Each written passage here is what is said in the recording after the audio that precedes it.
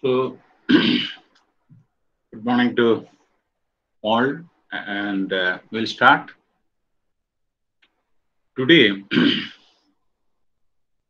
I'm going to discuss Unit 21 Transparency and Right to Information. Very, very important law.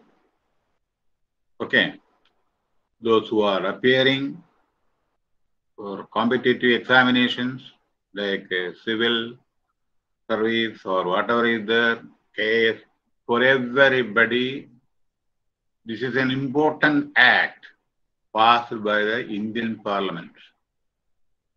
It is very, very, very useful for the citizen to know what actually, how the government is functioning.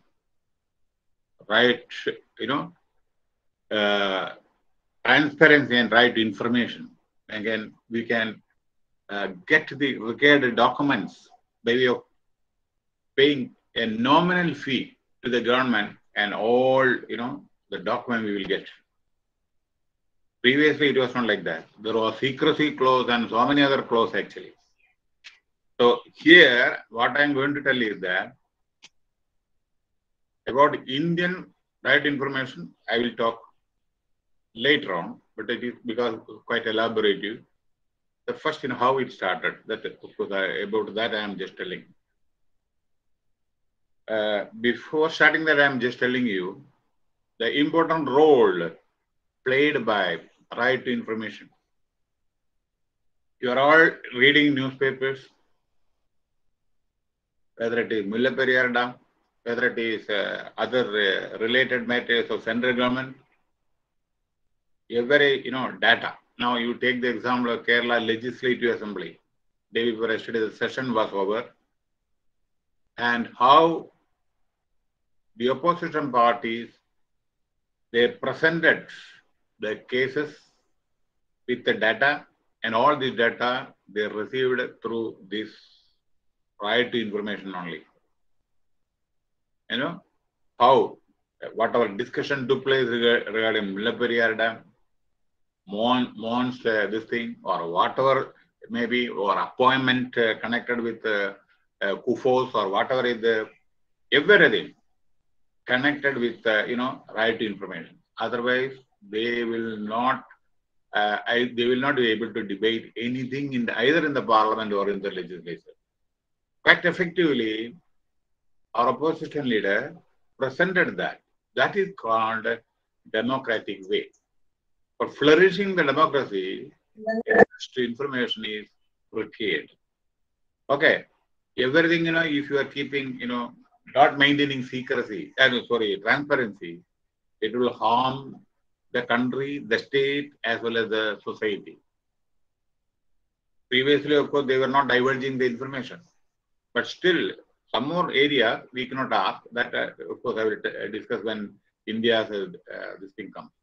Now, here you see, whatever data they presented, they proved that the ministers are wrong, secretaries are playing their own role, and chief minister is playing his own role. But actual fact remains that the discussion as regards Mullaperiyar is concerned, discussion took place. Senior officials were attended by from both the state government Kerala and Tamil Nadu, as well as representative of the central government. Complete minutes are there, but our the two ministers, they were giving different opinions. I can say that inverted comma irresponsible statement in the legislative assembly, and the very next day when the opposition presented the data, they just changed their tone. Now today in the Supreme Court, already discussion is taking place. Please remember one thing. I don't know what Supreme Court is going to tell. Tamil Nadu case is, why this right to information I am just telling you. They are very, very intelligent people, and they are building up their case very nicely. to safeguard their interest. Always, Supreme Court gives judgment, by keeping Tamil Nadu objective in mind. They increased to 138 to 142. Now they are demanding, what is, I don't want to elaborate the things, 51, 52. The life of the dam is only 50 years. Now it has already crossed 130 or 35 something years. Whereas one of our, the person who made that agreement was for 900 years. Dam's life is only 50 years. Afterwards, we have to demolish.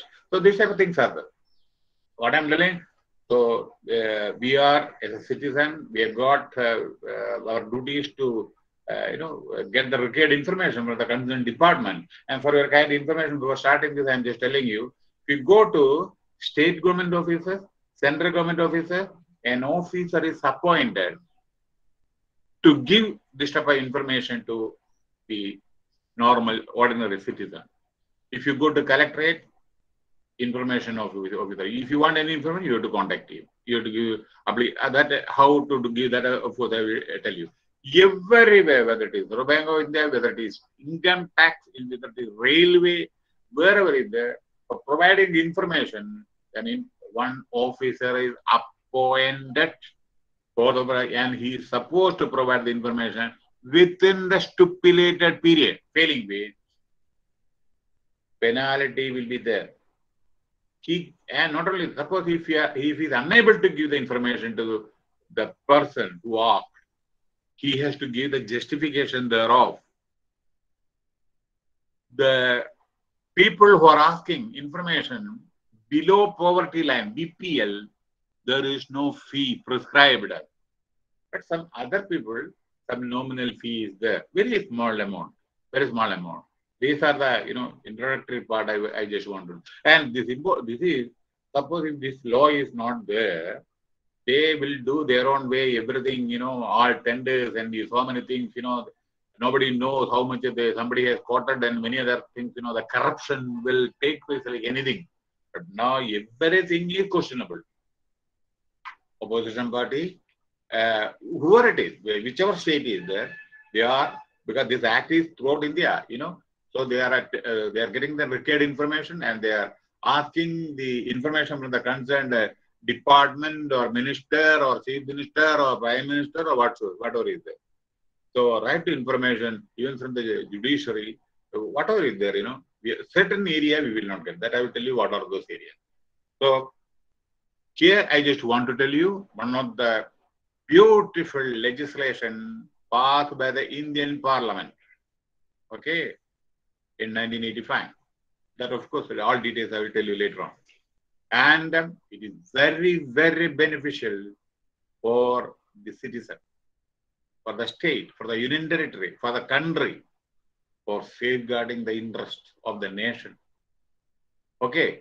And, everything is accountable. And whenever we do something, and always, you should expect that the details will go to somebody else and they will question that. So whenever we transact in a business, utmost care is to be taken. Now, coming to your chapter, Unit 21, Transparency and Right to Information. Unit 21, Transparency and Right to Information. That is the unit which I am taking, 21. Okay. Now, you see, here, we are going to discuss about the transparency and right to information. Okay. Then right to information, the Indian scenario, that Indian law. World scenario is also there. Indian law is also there. Okay. Then Right to Information Act 2005 main features that I will discuss later on. Then implementing right to information and tasks ahead. Challenges ahead. That is also there. Now, there's a difference between governance and good governance. Okay. There is a difference between governance and good governance. Bharanam, എങ്ങനെ മനസ്സിലാവാം. പക്ഷേ good governance മീൻ അത് അസാധാരണമായ നല്ല കഴിവോട് കൂടിയിട്ട് വേണം. ഭരണം പറഞ്ഞാൽ എന്തും ചെയ്യാം, എങ്ങനെയും ഭരിക്കാലോ. ഈവൻ സ്റ്റാലിൻ്റെ ആയിക്കോട്ടെ, അല്ലെങ്കിൽ നോർത്ത് കൊറിയയുടെ ആയിക്കോട്ടെ, ഈവൻ ക്യൂബയുടെ ആയിക്കോട്ടെ, വേറെ എന്തെങ്കിലും ആയിക്കോട്ടെ, ഒക്കെ അത് ഭരണം തന്നെയാണ്. പക്ഷെ ഗുഡ് ഗവേണൻസ് ഡിഫറൻസ്. അപ്പൊ ഗവേണൻസും ഗുഡ് ഗവേണൻസും തമ്മിൽ വ്യത്യാസമുണ്ട്. മനസ്സിലായില്ലേ?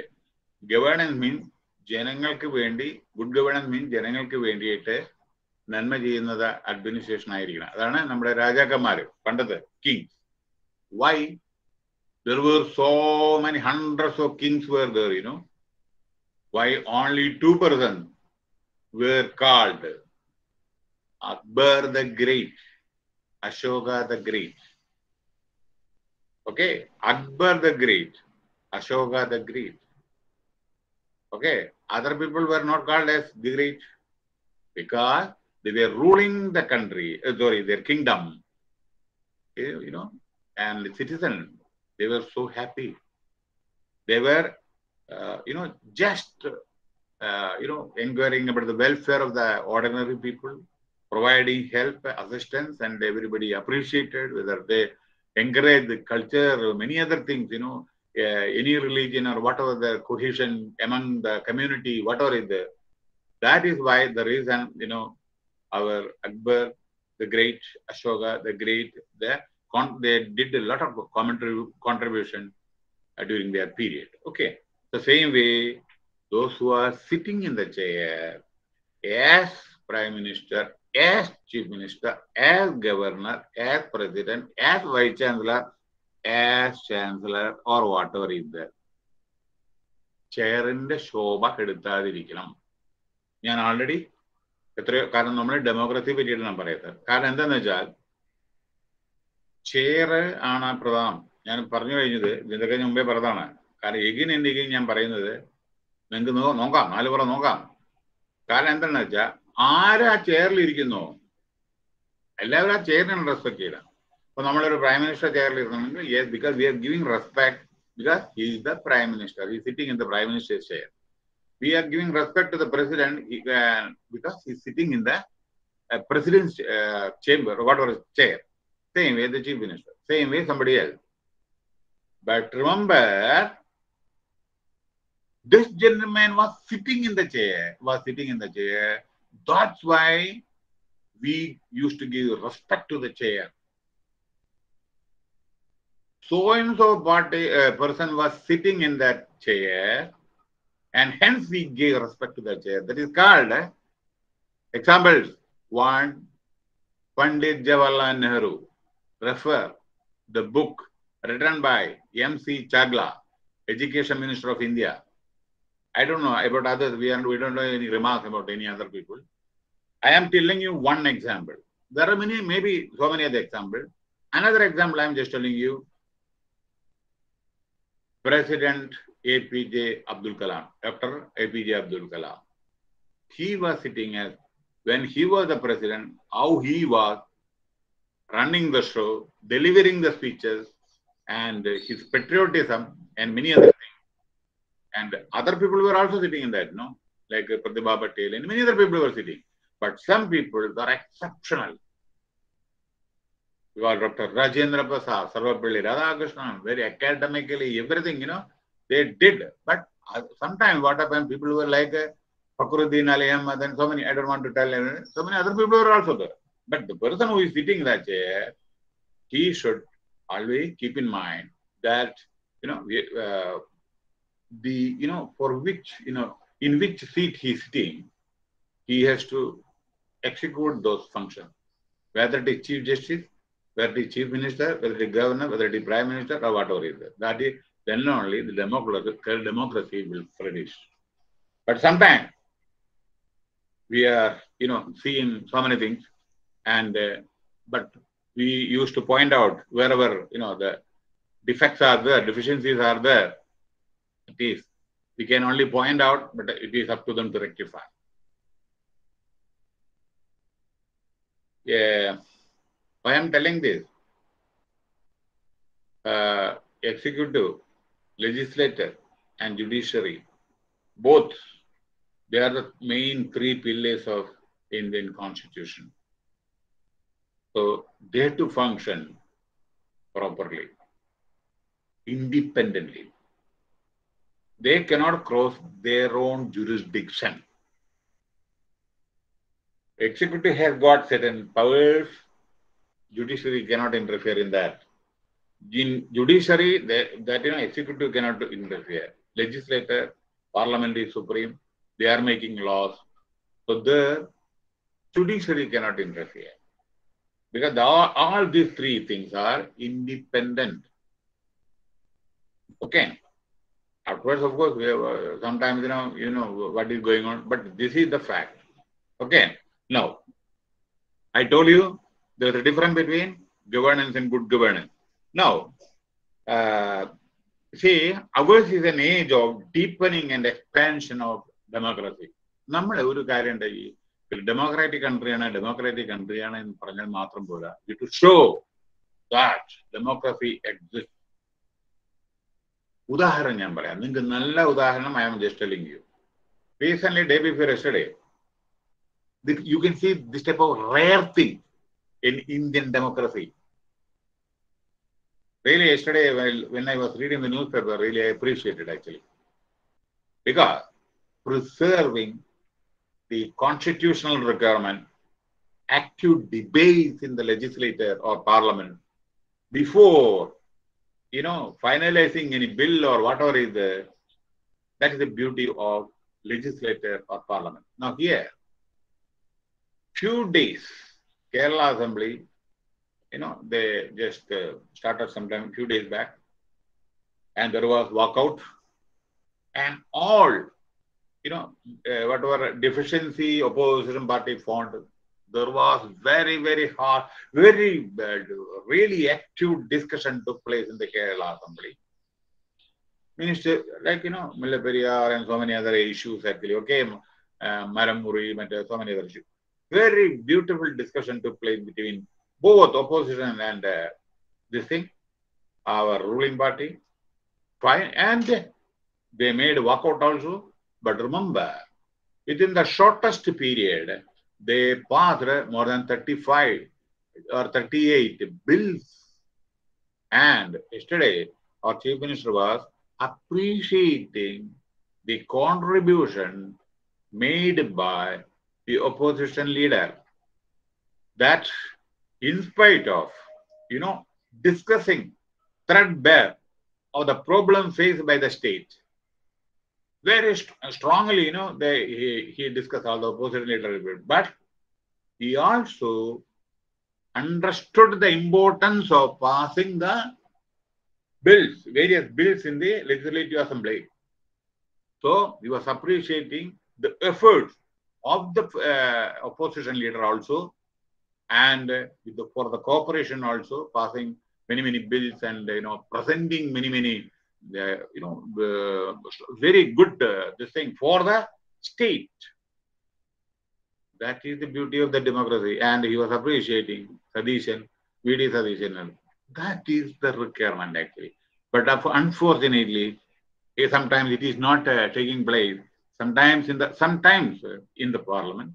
Sometimes, it was there.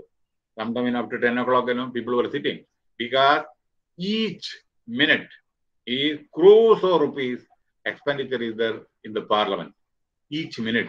Because 550 plus 250 members are there. Their travel, air travel and everything, dearness allowance, everything, you add it, how many lakhs and crores will come. So we have to utilize that time properly. So active debate has to take place, but unfortunately, debates are not taking place. And, they are making walkout, and at that time, bills are passed. That is harmful. Because thorough debate required. Because debate means nothing. Nothing against ruling party also. But actual fact, that is required actually. Then only democracy will flourish. And sometimes, the appointment made by the government, whether a state government or central government, and there will be a debate on that.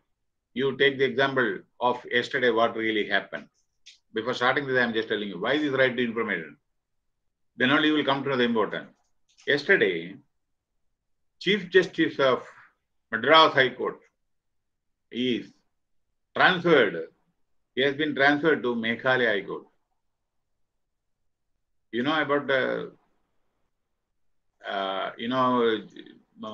this Madras High Court. Under him, 75 judges are there. Madras High Court is one of the oldest court, chartered court. When British people were there, at that time this court was there. 75 judges are there under him, Chief Justice. Now, Banerjee something, one Bengali, okay. Now he is transferred to Meghalaya yesterday. And Meghalaya, only 2 judges are there. And it was established only in 2014. 2007 years. That one more than 175 years. 75 judges. He was the head. Here, 2 judges. So, he has to be treated as a punishment due to the reason he was punished. Because he told, when you just made a judgment that during the pandemic period, there should not be any election. Many people died in Chennai at that time. Tamil Nadu election was there. So, what election commission is doing that, because they are not doing their duty, they have to see the circumstances, people will die. Because Tamil Nadu has got a lot of population and assembly elections were conducted. And this Chief Justice was telling that this should have been postponed for some time. There is a provision to postpone, exigencies of this thing, President through ordinance, we can do that. 1 month or 2 months, we can postpone. There is no harm in that. It has done during war. But this is a pandemic period. We could have done, but they conducted the election. People mingled. So many, nobody raised any objection, no political party. They were selfish and they wanted power. Anybody. But this chief minister was so intelligent. He is one of the most integrity. Everything is very honest person. But he blindly told the election commission has done mistake. So this was not the first incident in these judges are making such comment.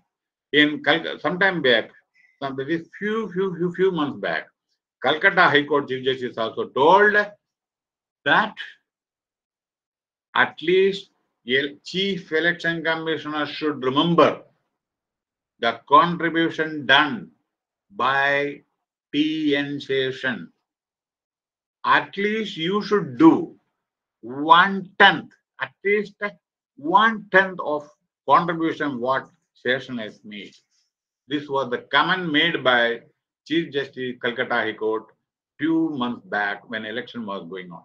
He was not at all happy with the election commission because 7 days polling. So that is 1.5 months. They had to keep the ballot box and then they will open. Then the result will come. 7 days election. So that Chief Justice told that the election commission is not doing their duty. So this type of things are happening. But what is it? The same way, I will tell you one more thing. In same High Court in Chennai, just around 1 year back, just prior to this gentleman's appointment, one lady was there.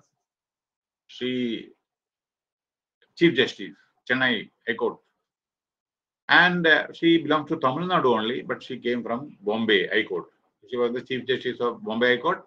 And afterward, because these are all the main high courts of India, Bombay, Calcutta, Chennai, all these things, So he was transferred to Chennai and she was working. Now remember, she was also transferred subsequently to Meghalaya. Immediately she resigned.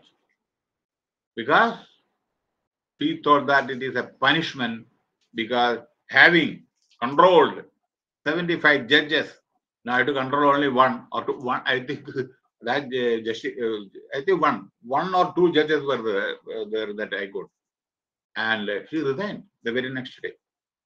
And you know what was the reason for her transfer?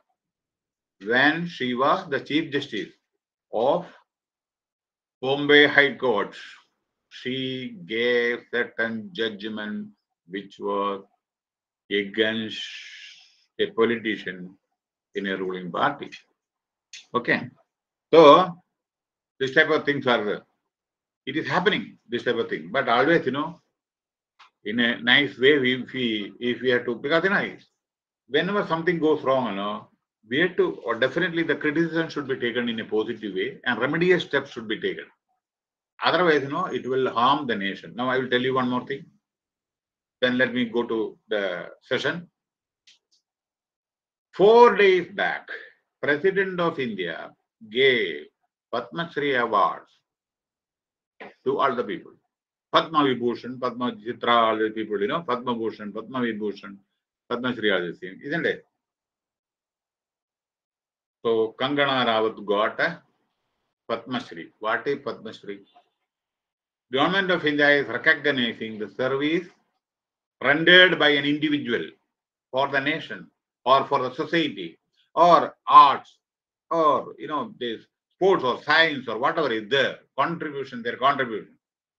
Padma Shri we are giving. Okay. You should not forget here. I want to tell you, nowadays what happened? Deserving people are not sometimes getting also. This, of course, is junior, this thing, actress only, she got, and the very next day, she gave a press conference, you see the newspaper, what she did, highly irresponsible, unbecoming, that when she got Padma Shri Award, Times Now, they made an, arranged an interview with her. And the interview she told that India became independent only in 2014 after Modi ji took over as the Prime Minister of India. And 1947, till that time, we were begging for freedom. Actual freedom was obtained, got only in 2014. Why I am telling this highly irresponsible this thing? So whatever what is your opinion about the sacrifices done by Subhash Chandra Bose? Our more than several lakh people died for the nation. Mahatma Gandhi, Vallabhbhai Patel, our so many other patriotic persons who was hanged and for fighting against our this thing.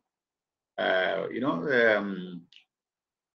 thing, Jallianwala Bagh and all these things, if you go there, you will come to know what is patriotism. And ignoring that contribution or sacrifices done by this type of eminent personalities, she told that India got freedoms only in 2014. Because, okay, let her support or whatever is there, we don't mind. But, you cannot change the history, So that type of things, it is happening. So, what until if you see such thing, immediately, whichever party is there, you have to correct it. You have to correct it. If somebody has done that also, immediately, we should not keep silent. We should tell, no, not to do this. This is wrong. Because many people, if you see, go to Jallianwala Bagh, has seen, many, a dare. He shot, how many persons? If you see that well, where, 500, 600 people were killed, and you can still see the gunshots on the wall of the Jallianwala Bagh. It is fully protected, the holes. And like that, 3 people were hanged, very well. And So by ignoring all this, even Subhash Chandra Bose, many other Chandrasekhar Azad, or so many other people, and she told like this. And so what we to do? A responsible government, whoever it is, whether it is state or central, should instruct the concerned individual not to utter this type of irresponsible thing, because it is not a patriotic matter. We are all patriotic people, but if somebody does something wrong, we should show courage to, rectify the mistakes. That is the requirement, actually. Not that supporting the people, that won't help us. That is the thing. Okay, now governance and good governance. So ours is this only just why I'm telling all these things, where we have to active, governance should be proper. Now here one more thing I just want to tell you. 1962. Then now this madam got a Padma Shri because she and remember she got this Padma Shri after acting Jhansi Rani and many other things. Who was Jhansi Rani?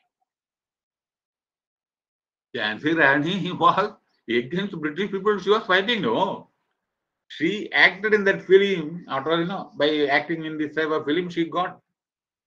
And so Jhansi Rani, that role she played.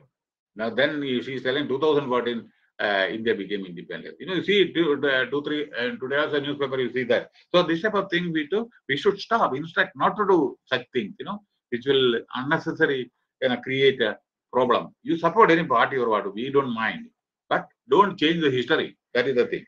Now another thing, the role of here, one more thing I just want to tell you. There are very, very junior artists. Junior artists means I am just telling you money they are getting more, but very, very, age-wise or something very junior. See, we have got an actor, Madhu, in Malayalam, 1962. He acted with Amitabh Bachchan in Saath Hindustani, 1962. And that gentleman, now it is 2021, got a Padma Shri just 1 or 2 years back. Many people told not to accept, because Jairam, all these people got much before that. Jairam is when Madhu came. Jairam was a boy, he was in trouser or something like that, banyan or something. He was going to school at that time. And this gentleman, having acted in many, many films and very brilliant academic career, Banaras Hindu University, MA, all these things, and not only that, film institute, all the things, in spite of all these things, that poor fellow got just 1 or 2 years back, Padma Shri, and our people told not to go accept that this thing, because many juniors got Padma Shri much before that. And one more thing I'm just telling you, this is nothing. Milkha Singh, flying, Sikh. He got Arjun Award after 25 years or 30 years, along with a junior person. He was the first person who participated in the Olympic. He was called as Flying Sikh. Okay. He got Arjun Award just, some 10 years back or something like that. Whereas he participated in Olympic 1950.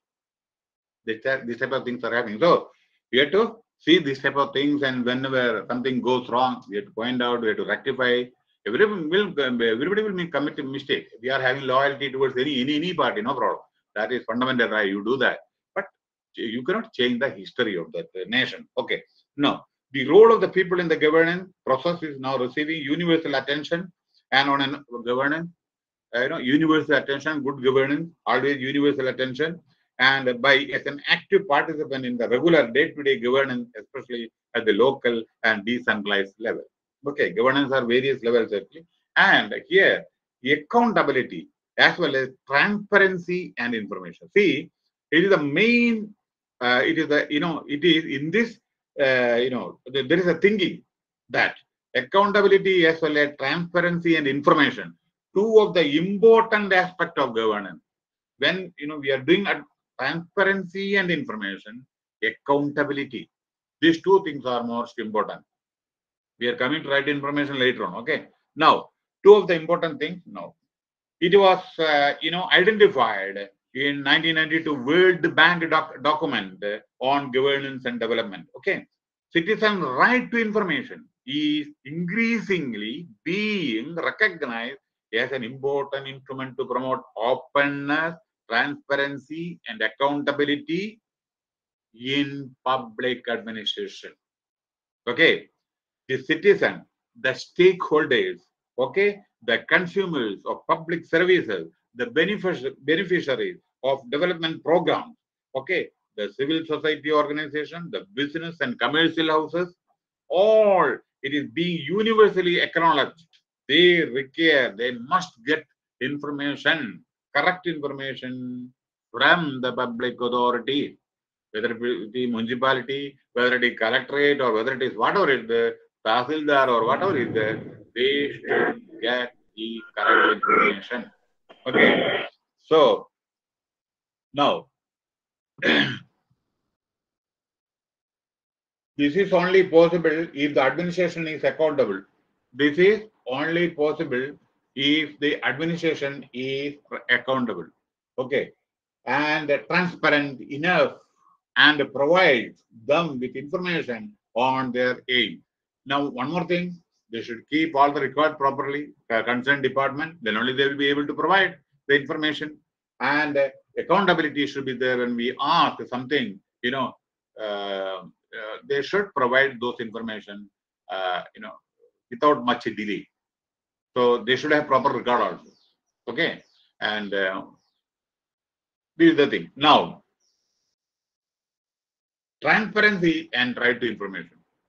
Now we are going to discuss transparency and the right to information. Now you see here, many this thing in the parliament debate as well as legislative debate. Here it is live mission or some other, whatever is there, So all this data they are collecting and they are discussing pros and cons, which will help the government to save enough money where saving is required to be done.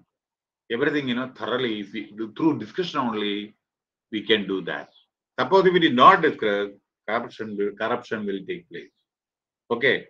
So we should avoid such a thing. Now, latest example in front of you is there. That is our Mullaperia Dam, which is the different views expressed by different people. Monson in Kochi, that he's cheating, and having attended by our DGP and ADGP, all these things, so they are all accountable for this, the mistake which they did. Okay, so whether it is sitting in DGP or whatever is there, see whether it is lower cadre or higher cadre, mistake is mistake. Punishment is same only. But through political influence or whatever, you can do something. But you cannot punish one person, you cannot save another person for the same crime. Okay. Now, right to transparency and right to information. The symbolic relationship between sin and the sin, immoral act, considered to be a transgression against divine law. That sin and secrecy is now universally recognized. Max Weber, the theorist of bureaucracy, who was the first to point out that secrecy is an invention of the bureaucracy. അതായത് ഒരു ഇൻഫർമേഷനും ആർക്കും കൊടുക്കണ്ട. അപ്പൊ secrecy എന്നുള്ള ഒരു word ബ്യൂറോക്രസിയുടെ invention ആണ്, ആർക്കും കൊടുക്കാതിരിക്കാൻ വേണ്ടിയിട്ട്. കാരണം അവര് മാത്രം കണ്ടാൽ മതി. അപ്പൊ അതുകൊണ്ട് എന്ത് ചെയ്താലും ആരും അറിയില്ലല്ലോ. അപ്പോ max weber says that secrecy is an invention of the bureaucracy in the interest of the power for keeping their power intact. Okay. So, firstly, there is considerable evidence now to suggest that the government which operates greater secrecy is more prone to corruption. If government is maintaining secrecy, then it is prone to corruption. If they are not diverging information, means corruption is there in that. Okay. No, not that everybody is doing, not that, but it is there. Okay. Now here, first is the, okay, now this is why the right of information is considered as a significant step in empowering people to combat state corruption. അതുകൊണ്ട് right information ഈ കറപ്ഷനെ point out ചെയ്യാൻ വേണ്ടിയിട്ട് വളരെയധികം helpful ആവണം. അപ്പൊ നമ്മുടെ പാർലമെന്റിലേക്ക് ഇത്രയും ഉണ്ടല്ലോ, 2G സ്പെക്ട്രം, മറ്റേ spectrum, so many things, Bofors, ഈ റഫാൽ, ഇതിന്റെ ഒക്കെ കാണാനല്ലോ നമുക്ക് ഓരോരോ കാര്യങ്ങള്. അപ്പൊ അത് പിന്നെ through right information only we are getting the information. അപ്പോ അതുകൊണ്ട് എന്താണ് ഗുണം എന്നറിയുക, അടുത്ത പ്രാവശ്യം when we are entering into a contract, will take care of all these things, because always there is a weapon behind us. So we will take extra care while finalizing the deal with some individuals or party. Okay, now another thing, secondly, the right information helps to strengthen the foundation of democracy. ഇതാണ് ഞാൻ പറഞ്ഞത്. ആദ്യം തന്നെ ഞാൻ sentence പറഞ്ഞു, right information നമ്മുടെ ഡെമോക്രസിയെ strengthen ചെയ്യാൻ വേണ്ടിയിട്ടാണ്. മനസ്സിലായില്ലേ? ഇത്തരത്തിലുള്ള ഇതില് നമുക്ക് മനസ്സിലാക്കാൻ സാധിക്കും, അതായത് ആര് എന്തു ചെയ്യുന്നു അത് ശരിയായ വിധത്തിലാണോ എന്ന് നമുക്ക് മനസ്സിലാക്കാൻ സാധിക്കും. ഇപ്പൊ ഞാൻ ഉദാഹരണം പറയട്ടെ. ഫ്യൂ ഡേയ്സ് ബാക്ക് നമ്മുടെ ഒരു പെൺകുട്ടി നമ്മുടെ MG യൂണിവേഴ്സിറ്റിയുടെ മുമ്പിൽ സത്യാഗ്രഹം ചെയ്തു, PhD ചെയ്യാൻ പറ്റുന്നില്ല, ഹരാസ്മെന്റ് എന്ന് പറഞ്ഞിട്ട്. Okay, so everybody supported. She 9 ദിവസത്തെ നിരാഹാര സത്യാഗ്രഹം. V R lucky and we got all information who did mistake and other. I don't want to elaborate here. So because these are recorded message, who did the wrong thing, we know very well. And so finally, at least we are happy. She was allowed to continue with the research, and the extension was given for another 3 years with 2 years stipend with a different guide. And like that, how it was happened. Otherwise, this, was pointed out by others, the mistake done by the university. Okay, you see now the important. Now another thing, Kufo fisheries, that vice chancellor recommended his wife's name for dean post. The same way, the controller of this thing, he recommended he recommended his wife as so and so very top position. So this type of thing immediately parliament in the assembly pointed out and it was cancelled. You see the importance of right information. Otherwise they will be there as it is. Now you see here, Kannur, I am telling, we are not against any party or anything. We are telling the importance of right information. Kannur University, and you see one MLA's wife and other thing.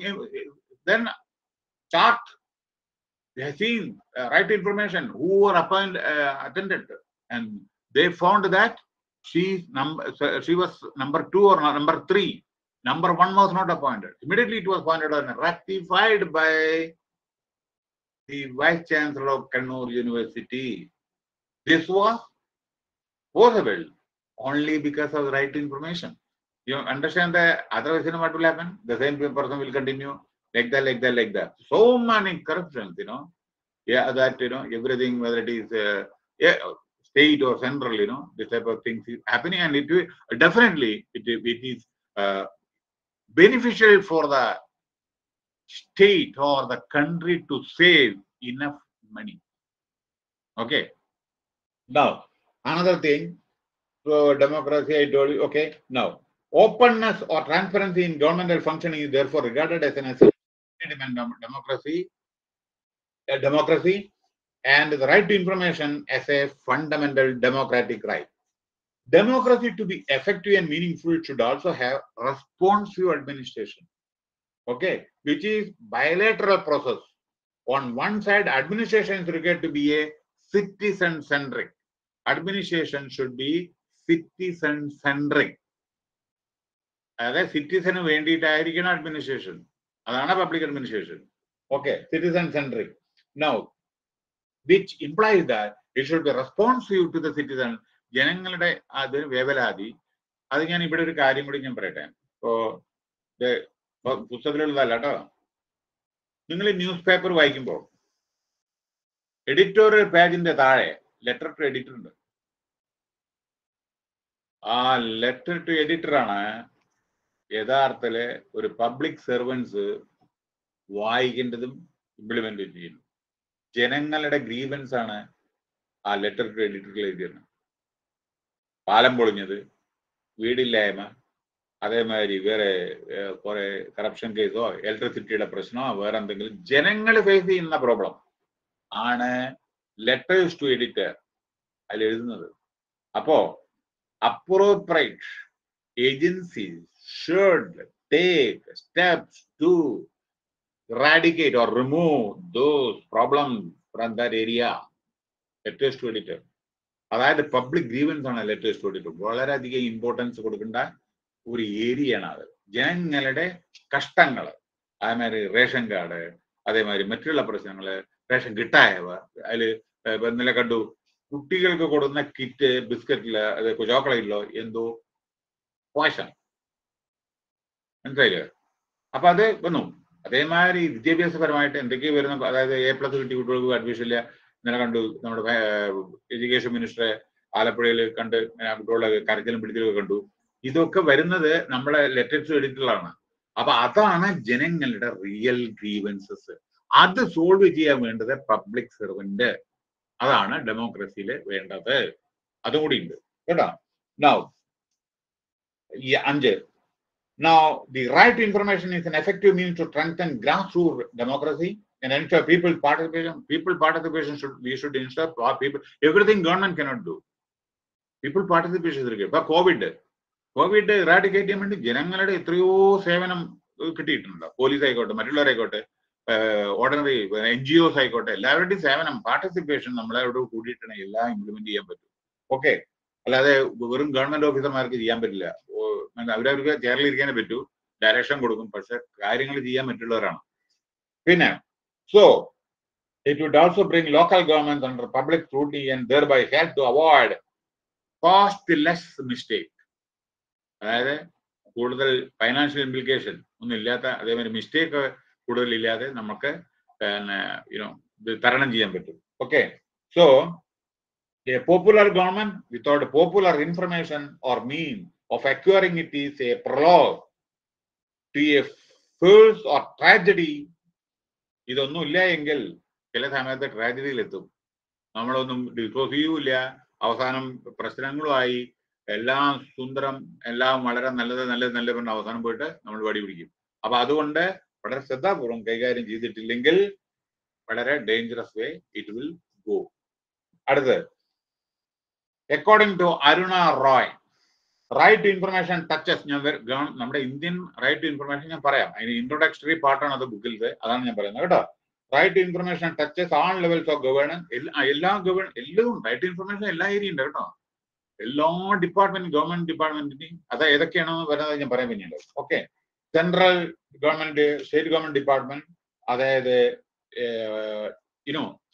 Even 1% of the country നമ്മളെ പ്രോപ്പറായിട്ട് ഇത് right to information നമ്മൾ ചെയ്യുകയാണെന്നുണ്ടെങ്കിൽ democracy നമ്മുടെ വളരെ സുന്ദരമായിട്ട് പരിണമിക്കും. Democracy ഉണ്ടെന്ന് മാത്രം പറയാതെ നമ്മൾ ഈച്ചിന്റെ ഓരോരോ ആസ്പെക്ട് നമ്മൾ വളരെ ശ്രദ്ധാപൂർവ്വം നമ്മൾ ചെയ്യണം, കൈകാര്യം ചെയ്യണം എന്നാണ് പറയുന്നത്. അപ്പൊ corruption in public office, corruption നിങ്ങൾ കണ്ടില്ലേ, നമ്മുടെ IG സസ്പെൻഡ് ചെയ്ത് കണ്ടോ? കറപ്ഷൻ എങ്ങനെ സസ്പെൻഡ് ചെയ്ത് അറിയാമോ? എന്താണ്, എങ്ങനെ ചുമ്മാ കിട്ടിയ സസ്പെൻഡ് ചെയ്തോ? He opened an office. He belongs to Andhra Pradesh. He opened an office in Andhra Pradesh, and he was last year. He was the in charge of Shabarimala temple, in charge all police, and through that office he operated. He took bribe. He just kept some agency there. That easy darshan. നിങ്ങൾക്ക് ശബരിമലയിൽ വളരെയധികം easy ദർശനം ചെയ്യാൻ പറ്റും. 10,000 രൂപ എന്തോ something എന്തോ per person എന്തോ ചാർജ് ചെയ്തു. അത് കഴിഞ്ഞിട്ട് ഇവർക്ക് പെട്ടെന്ന് ഇവിടെ വന്നാൽ ഇയാളാണ് ഇൻചാർജ്. ഇവിടെ വന്നിട്ടുണ്ടെങ്കിൽ അവർക്ക് ഒരു വെർച്വൽ ക്യൂ വേണ്ട, ഒരു ക്യൂ വേണ്ട, നേരിട്ട് അയ്യപ്പനെ വീട്ടിൽ തൊഴുകാം. അങ്ങനെ അത് പിടിച്ചു പോകും.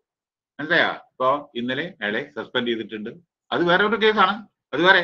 പക്ഷെ ഇതുകൊണ്ട് ഇത് ഇങ്ങോട്ട് വന്നപ്പോ എന്താ സംഭവം അറിയോ? ഒരു കേസ് പിടിച്ചാ അങ്ങോട്ട് വരും അതിന്റെ പിന്നിലുള്ള മറ്റുള്ള കേസുകൾ.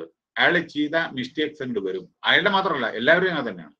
ഒരു കേസ് പിടിച്ചാൽ അതിന്റെ പിന്നിൽ അയാൾ ചെയ്ത എല്ലാ കേസും വരും പിന്നീട്. അപ്പൊ ഇങ്ങനെയൊക്കെയുണ്ട്. ഇതൊക്കെ നമുക്ക് എങ്ങനെയത് സാധിക്കുന്നത് ഇതേമാതിരിയുള്ള ഓരോരോ മെത്തേഡ്സ് കൂടെയാണ് കേട്ടോ. No without information people cannot adequately exercise in the government information is a national government information is a national resource. ശ്രദ്ധിക്കൂ കേട്ടോ. ഗവൺമെന്റിന്റെ ഇൻഫർമേഷൻ നാഷണൽ റിസോഴ്സ് ആണ്. ഡാറ്റ നമ്മൾ പ്രിസർവ് ചെയ്യേണ്ടതാണ്. എത്ര കാർഡുണ്ട്, മല, നദികൾ, അത് ഇത്, നമ്മുടെ ഫൈനാൻഷ്യൽ ഇത്, പൂവർ, ട്രൈബൽസ്, ഇതൊക്കെ ഇൻഫർമേഷൻ. ഇത് നാഷണൽ റിസോഴ്സ് ആണ്, നമ്മുടെ ഡാറ്റയാണ് അതൊക്കെ.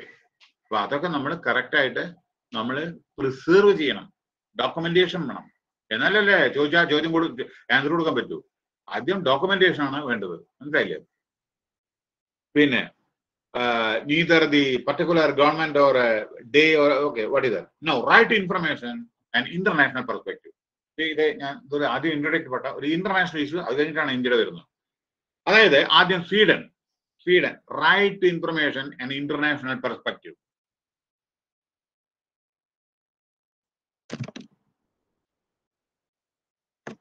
Okay, right to information and international perspective. നോക്കൂ, ഇത് Sweden was the first country to provide a freedom of information to the citizens as far as back 1766.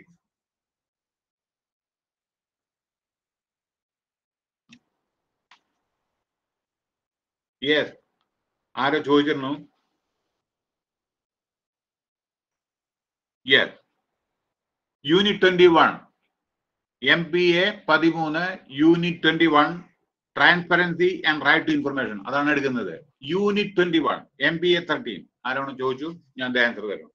Okay, no Sweden was the first country to provide. ഞാൻ കുറച്ച് ഹറിയിൽ ഞാൻ പോവാം, കാരണം ഇത് നമുക്ക് കൂടുതൽ പഠിക്കേണ്ട ആവശ്യമില്ല. അതുകൊണ്ട് ഇതൊക്കെ എവിടുന്ന സ്റ്റാർട്ട് ചെയ്തതെന്ന് 1760, കാരണം ഇന്ത്യയുടെ വരുമ്പോൾ കുറെ പറഞ്ഞു തരാണ്ട്, അതുകൊണ്ടാണ് ഞാൻ പറഞ്ഞത് കേട്ടോ. അതുകൊണ്ട് ഇത് ജസ്റ്റ് വായിച്ചാൽ മതി. വെരി സിമ്പിൾ ആണ് ഇത് കേട്ടോ, വെരി സിമ്പിൾ. പക്ഷെ ഇന്ത്യയുടെ സിമ്പിൾ അല്ല, അതാണ് ഞാൻ പറഞ്ഞത്. അപ്പൊ ഇതുകൊണ്ട് സിമ്പിൾ ആയിട്ടുള്ള നിങ്ങൾ വായിച്ച് ജസ്റ്റ് ഒന്ന് വായിക്കൂ. അതായത് പക്ഷെ ഓവറോൾ ഞാൻ എല്ലാം ടച്ച് ചെയ്യാം. Sweden 1766 1766 freedom of information of citizen as far as back 1766 അത് സ്റ്റാർട്ട് ചെയ്ത് അവർ ചില ആക്ട് ഉണ്ടാക്കി. 18ാമത്തെ സെഞ്ചുറിയിലെ സ്വീഡൻ ഇത് പലതും ഇംപ്ലിമെന്റ് ചെയ്യാൻ വേണ്ടി നോക്കി. 1765 പിന്നെ ഇതേമാതിരി പല ന്യൂ അഡീഷൻസ് അവർ ചെയ്തു. പിന്നെ അതേ മറ്റുള്ള രാജ്യങ്ങള്, ഫിൻലാൻഡ്, അവിടെ അതേ freedom of information legislation pass ചെയ്തു. അത് കഴിഞ്ഞ് ഡെൻമാർക്കില് നമ്മുടെ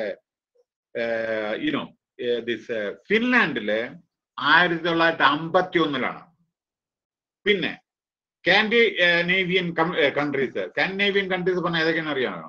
geographic and cultural Scandinavian countries, geographic and cultural regions in northern Europe and the North Atlantic includes the sovereign states of Denmark, Finland, Iceland, Norway, Sweden, Greenland, etc. Total population of Scandinavian countries about 3 crores.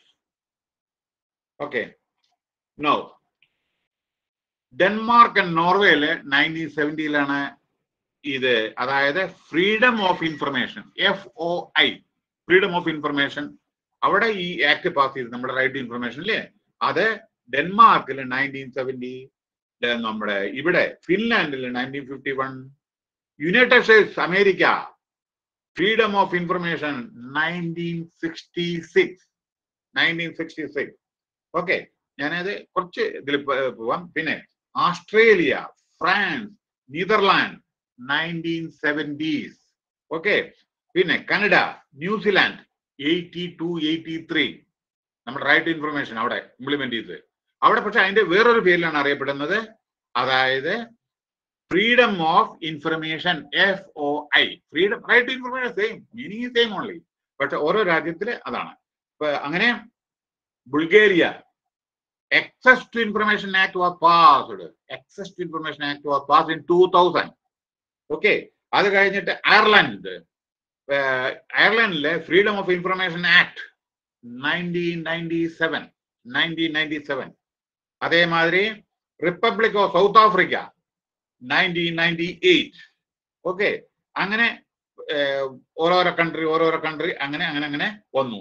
പിന്നെ Japanese law concerning disclosure of information held by administrative organs is applicable to defined, administrative organs. It seeks to answer അതെ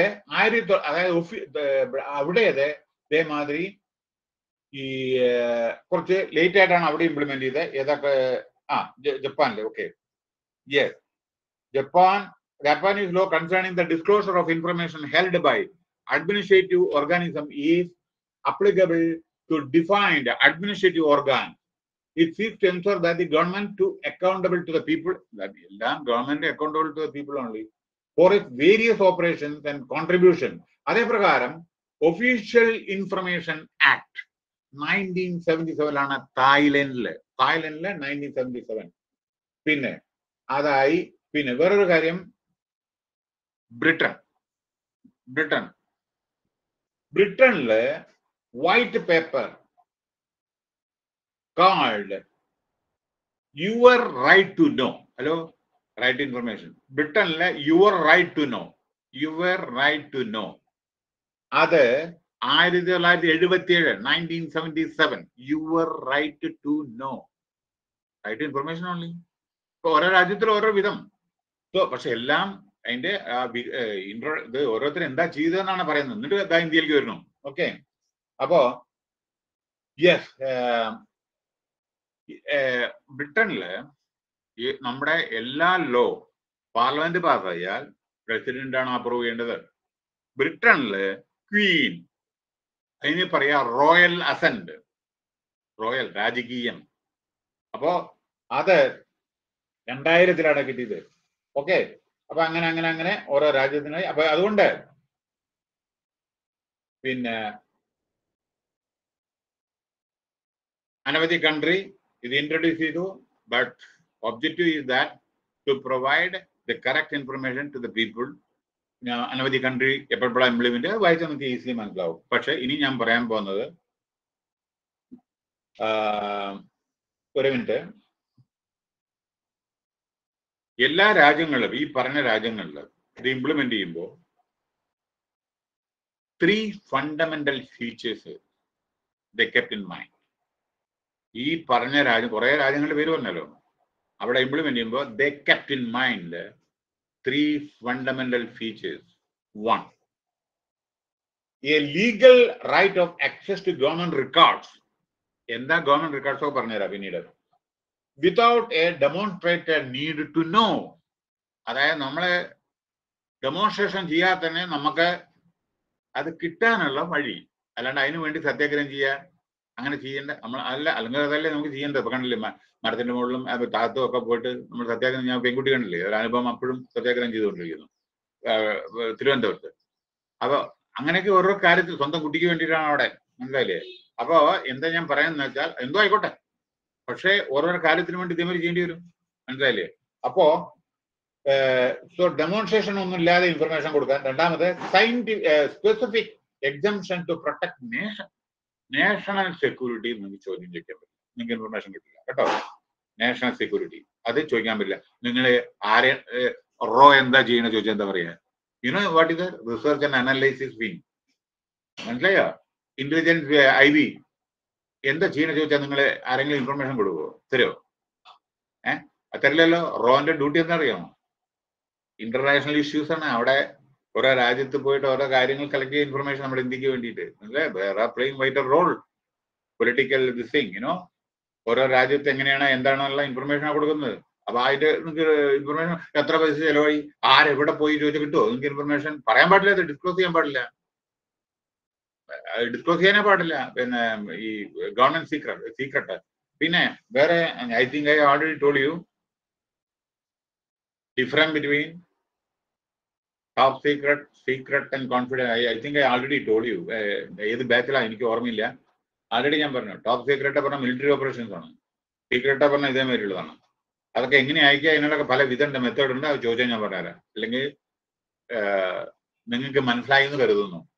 There are top secrets, there is secret, there is confidential. എന്തെങ്കിലും difference അറിയണമെന്നുണ്ടെങ്കിൽ ചോദിച്ചോളൂ. കാരണം ചിലപ്പോ അത് ചോദിച്ചാൽ അവർ പറയാം അതൊക്കെ ഞങ്ങൾക്ക് അറിയാമെന്ന് പറയും. അപ്പൊ അതുകൊണ്ട് ഞാൻ പറയുന്നില്ല, നിങ്ങൾക്ക് ആവശ്യമുണ്ട് എന്നെങ്കിൽ ചോദിച്ചോളൂ. അപ്പൊ ഞാൻ പറയാം. പിന്നെ exemption to protect national security, personal privacy, personal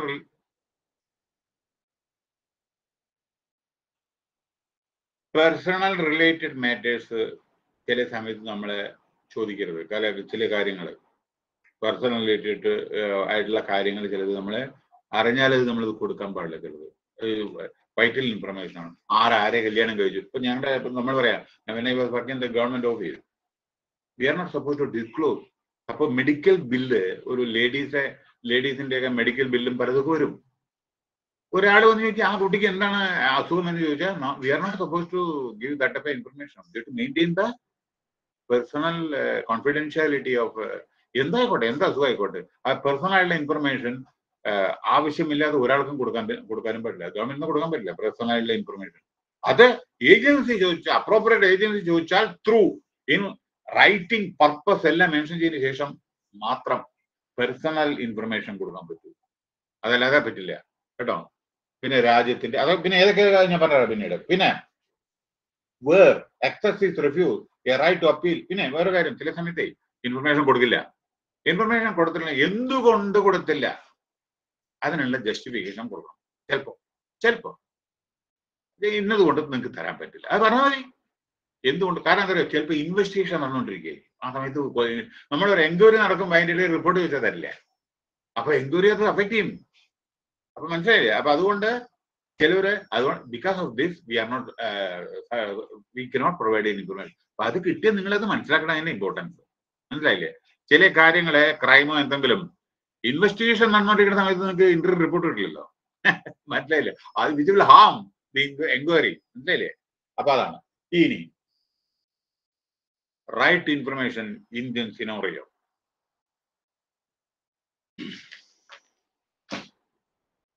നിങ്ങളുടെ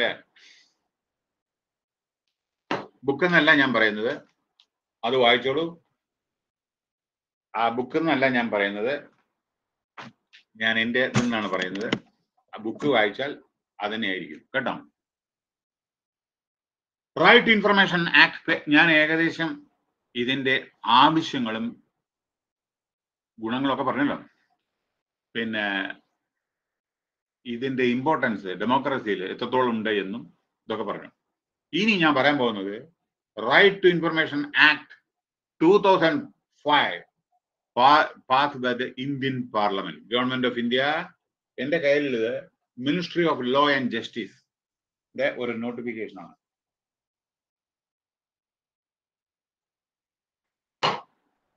ഇത് ഞാൻ LLM സ്റ്റുഡൻസിനെ പഠിപ്പിച്ചു തരുന്നതാണ്, അതിന്റെ ഒരു ചെറിയ പാർട്ട്. അപ്പോ റൈറ്റ് ഇനിയാണ് ശരിക്കും വരുന്നത് ഇന്ത്യയുടെ. ഇതുവരെ എന്താണ് കോമൺ ആയിട്ട് പറഞ്ഞു, ലോകത്തിലെ എങ്ങനെയൊക്കെയാണ് അതും പറഞ്ഞു. ഏകദേശം ബാക്കി വായിച്ചാൽ മതി കേട്ടോ. അത് സിമ്പിൾ ആണ്, ഒന്നുമില്ല അതിൽ ഒന്നുമില്ല. പക്ഷെ ഇതിൽ കുറച്ച് നിങ്ങൾ അറിയാനുണ്ട്, നമ്മുടെ അറിയാനുണ്ട്. കാരണം നമ്മുടെ വ്യത്യാസങ്ങളുണ്ട് ചിലത് കേട്ടോ. അതെന്തുമായിട്ട് കുറെ വ്യത്യാസങ്ങളുണ്ട്. കണ്ടോളൂ. This act was right to information act. ഇനി വളരെ ശ്രദ്ധാപൂർവം കേൾക്കണം കേട്ടോ. വളരെ ഈ ഇൻഫർമേഷൻ, കാരണം ഇതെല്ലാം നിങ്ങൾക്ക് വളരെ ബെനിഫിഷ്യൽ ആയിട്ട് നോക്കൂ. ഞാൻ എന്താണ് പറയാനുള്ളത് പറയുന്നതാണ്.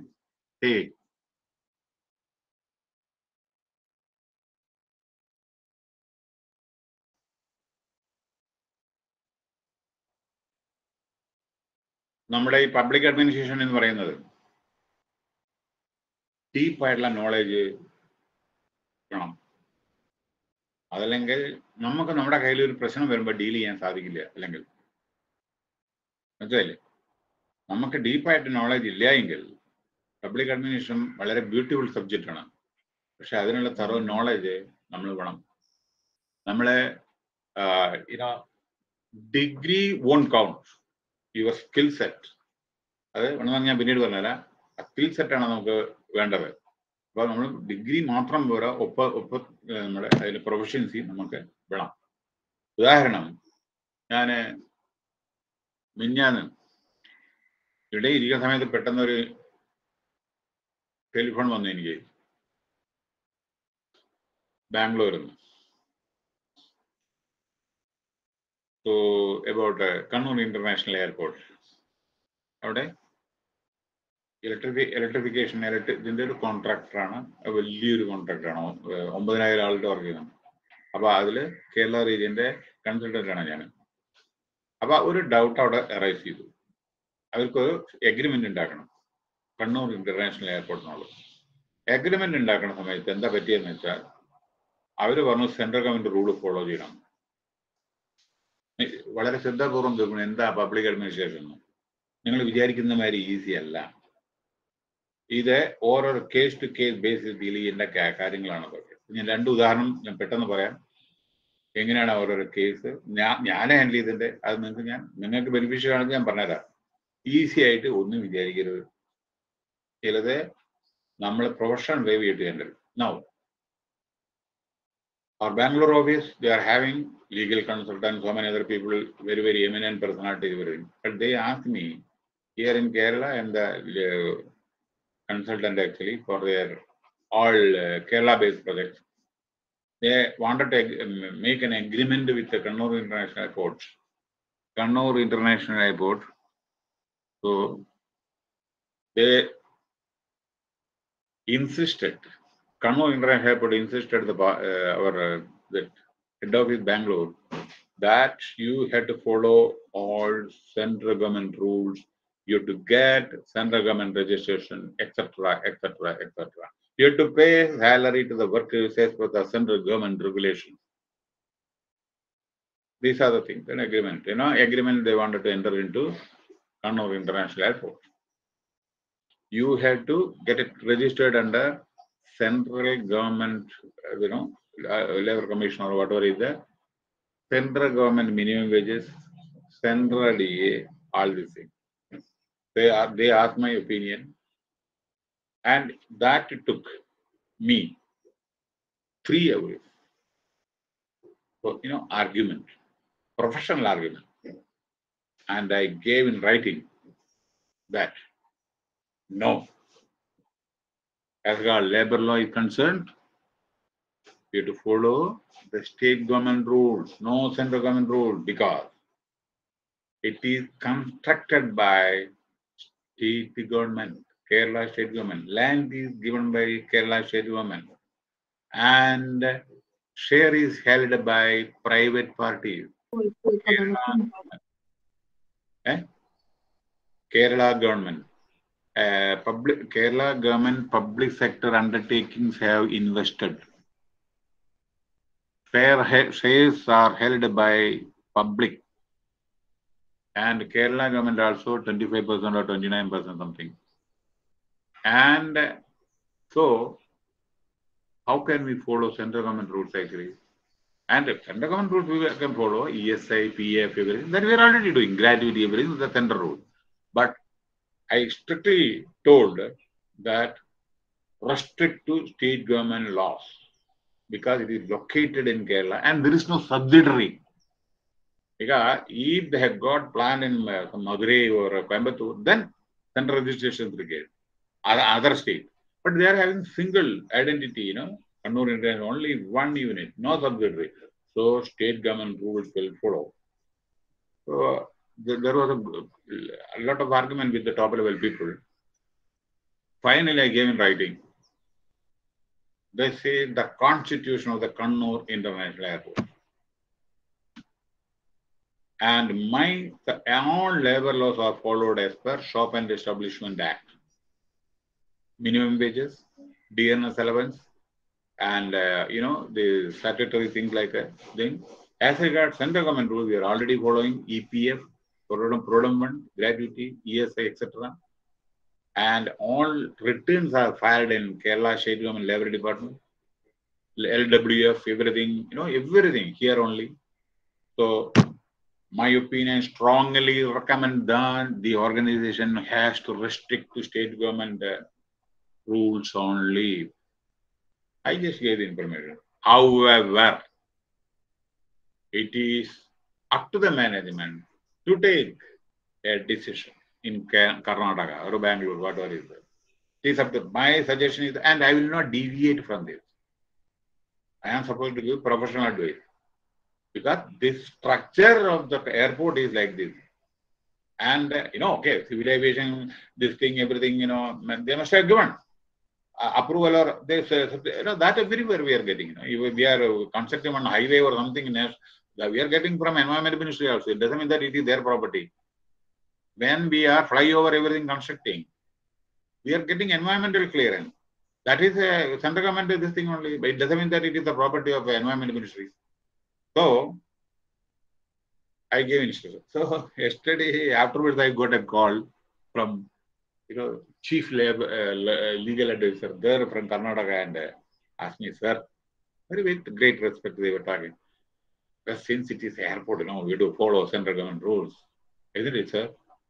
In Madurai also it is like that. So finally I told, sir, clear cut, this thing justification I have given, and my opinion I have given.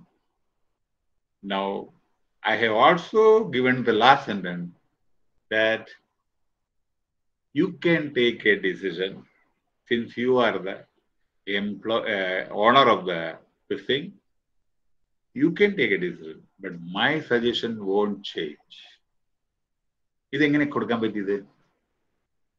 ഇത് നമ്മുടെ എക്സ്പീരിയൻസിലൂടെയാണ് സാധിച്ചത്. ഇതാ വന്നിറങ്ങണം, അത് എന്നെ അംഗീകരിച്ചില്ല, ഞാൻ പറഞ്ഞു കൊടുത്ത അഡ്വൈസ്. ഇതെങ്ങനെ സാധിച്ചു? സാധിച്ചത് ത്രൂ എക്സ്പീരിയൻസ് ഓൺലി. ഇനി ഒരു എക്സ്പീരിയൻസ് പബ്ലിക് അഡ്മിഷൻ നിങ്ങൾ ഈസി ആയിട്ട് എടുക്കരുത്. കാരണം ചില കാഷ്വൽ അപ്രോച്ച് ഞാൻ കാണുന്നുണ്ട്. അതുകൊണ്ട് ഞാൻ കുറ്റം പറയല്ലേ, കാഷ്വൽ അപ്രോച്ച് ഞാൻ കാണുന്നുണ്ട്. അതുകൊണ്ട് ഞാൻ പറയുന്നത് മാത്രം. പിന്നെ നിങ്ങൾ വിചാരിക്കുന്ന മാതിരില്ല, വളരെ പ്രധാനപ്പെട്ട ഒരു ടോപ്പിക്കാണത്. എല്ലാ യൂണിവേഴ്സിറ്റിയിലും ഇല്ല. അതുകൊണ്ട് വളരെ വളരെ നല്ല കോഴ്സാണ് ഇത്. പക്ഷേ അത് നിങ്ങൾ ഡീപ്പായിട്ടുള്ള നോളജ് ഉണ്ടാവണം. ഇതാ ഒരു എക്സാമ്പിളോട് കൂടി ഞാൻ സമ്മറൈസ് ചെയ്യാം. ഇതാണ് പബ്ലിക് അഡ്മിനിസ്ട്രേഷൻ. ഞാനിപ്പോൾ ഒരു എക്സാമ്പിൾ ആൾറെഡി പറഞ്ഞു. അടുത്ത എക്സാമ്പിൾ അതോടുകൂടി ഞാൻ കൺക്ലൂഡ് ചെയ്യാം. എന്നിട്ട് നമ്മുടെ ഇതിലേക്ക് പ്രവേശിക്കുന്നു. ഇതാ in 1980, 2000,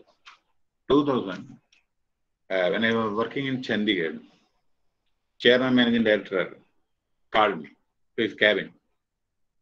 I was his private secretary once upon a time, 1976 in Bombay, like that. So we were having a close, nearly 3 decades of association, myself and the chairman managing director. So he called me to his cabin. So he told me, he used to call me, instead of Unni Krishna, he used to call Unni, because, we were getting mutual respect by name, like, Unni, can you do one thing? Can you go to Hyderabad on deputation to DRDO, Defense Research Development Organization, Government of India, and you will be the head, directly reporting to the director of that institution. You will be the head of the department, and you will directly report to, and you will have many, many offices under you. And we will give deputation allowance, everything, and it is very near to Kerala, where whenever you want to go and meet your mother, you can easily, if possible, if you want, you can go, and we'll give transfer, and there's a vacancy there. And second, he told the main reason, no public administration. Main purpose of transferring you from Chandigarh to Hyderabad is as follows. There is an industrial dispute between Central Labour Commissioner there and our workers. Central Labour Commissioner Hyderabad is insisting us to take a 21 persons on roll which is not at all possible because they are contract employees engaged by a cleaning contractor. But cleaning contractor approached a tribunal and all these things, and they wanted to reinstate those people on regular basis in government service.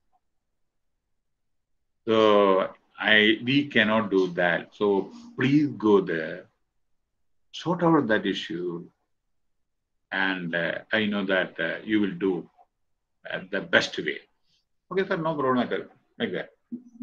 I just, immediately, very next day I took flight and I came to Hyderabad. Listen, this is called professionalism. എങ്ങനെ ഇത് വരുന്നത്? ഇത് പുസ്തകത്തിൽ നിന്നല്ല, experience എന്നാണ്. മനസ്സിലായോ? ഞാൻ ചെന്നു, പിറ്റേ ദിവസം ഓഫീസിൽ ജോയിൻ ചെയ്തവിടെ. കാരണം അത് ഡിഫറെന്റ് മിനിസ്ട്രിയാണത്, പക്ഷെ എങ്കിലും ഡെപ്യൂട്ടേഷനാണ്. പിന്നെ അവിടെ ചേർന്നു. വേഗം there were so many officers under me, public personal officer was there, administrative officer was there. So I called them to my cabin. I just asked them to bring their file. I studied that file. Immediately, on intercom, I told administrative officer to fix the date and time with the regional labor commissioner, Hyderabad. We can have a meeting. Not only that, please ask, please listen to this carefully. Please ask the regional officer, labor officer to call the contractor as well during that time. He should be present. We will discuss that matter. Reinstating 21%. Those who are working on contract basis, purely under a specific contract, cleaning contract. We terminated, we told them we don't require that. So, they approached the tribunal. Tribunal gave verdict. We dismissed that case actually. And however, regional labor commissioner told us to reinstate. So I told the administrative officer to fix the time, date, everything. And I also told him that ensure that our labor contractor, union leader should also come there in front of regional labor commissioner. So fix the time, immediately the very next day I took car. We were having a lot of cars and under transport was also under me, several cars, several buses and everything. So I just went there. So I just introduced myself to him. So when I was interacting with him, I think he was from Andaman Nicobar cadre, Regional Labor Commission. So normally he thought that I don't know anything or something, whatever he said that I will obey. So he told that, Unnikrishnan sir, we have to take 31 people. That is my request to you, like that. I just asked, why? What is the reason? I asked, where is the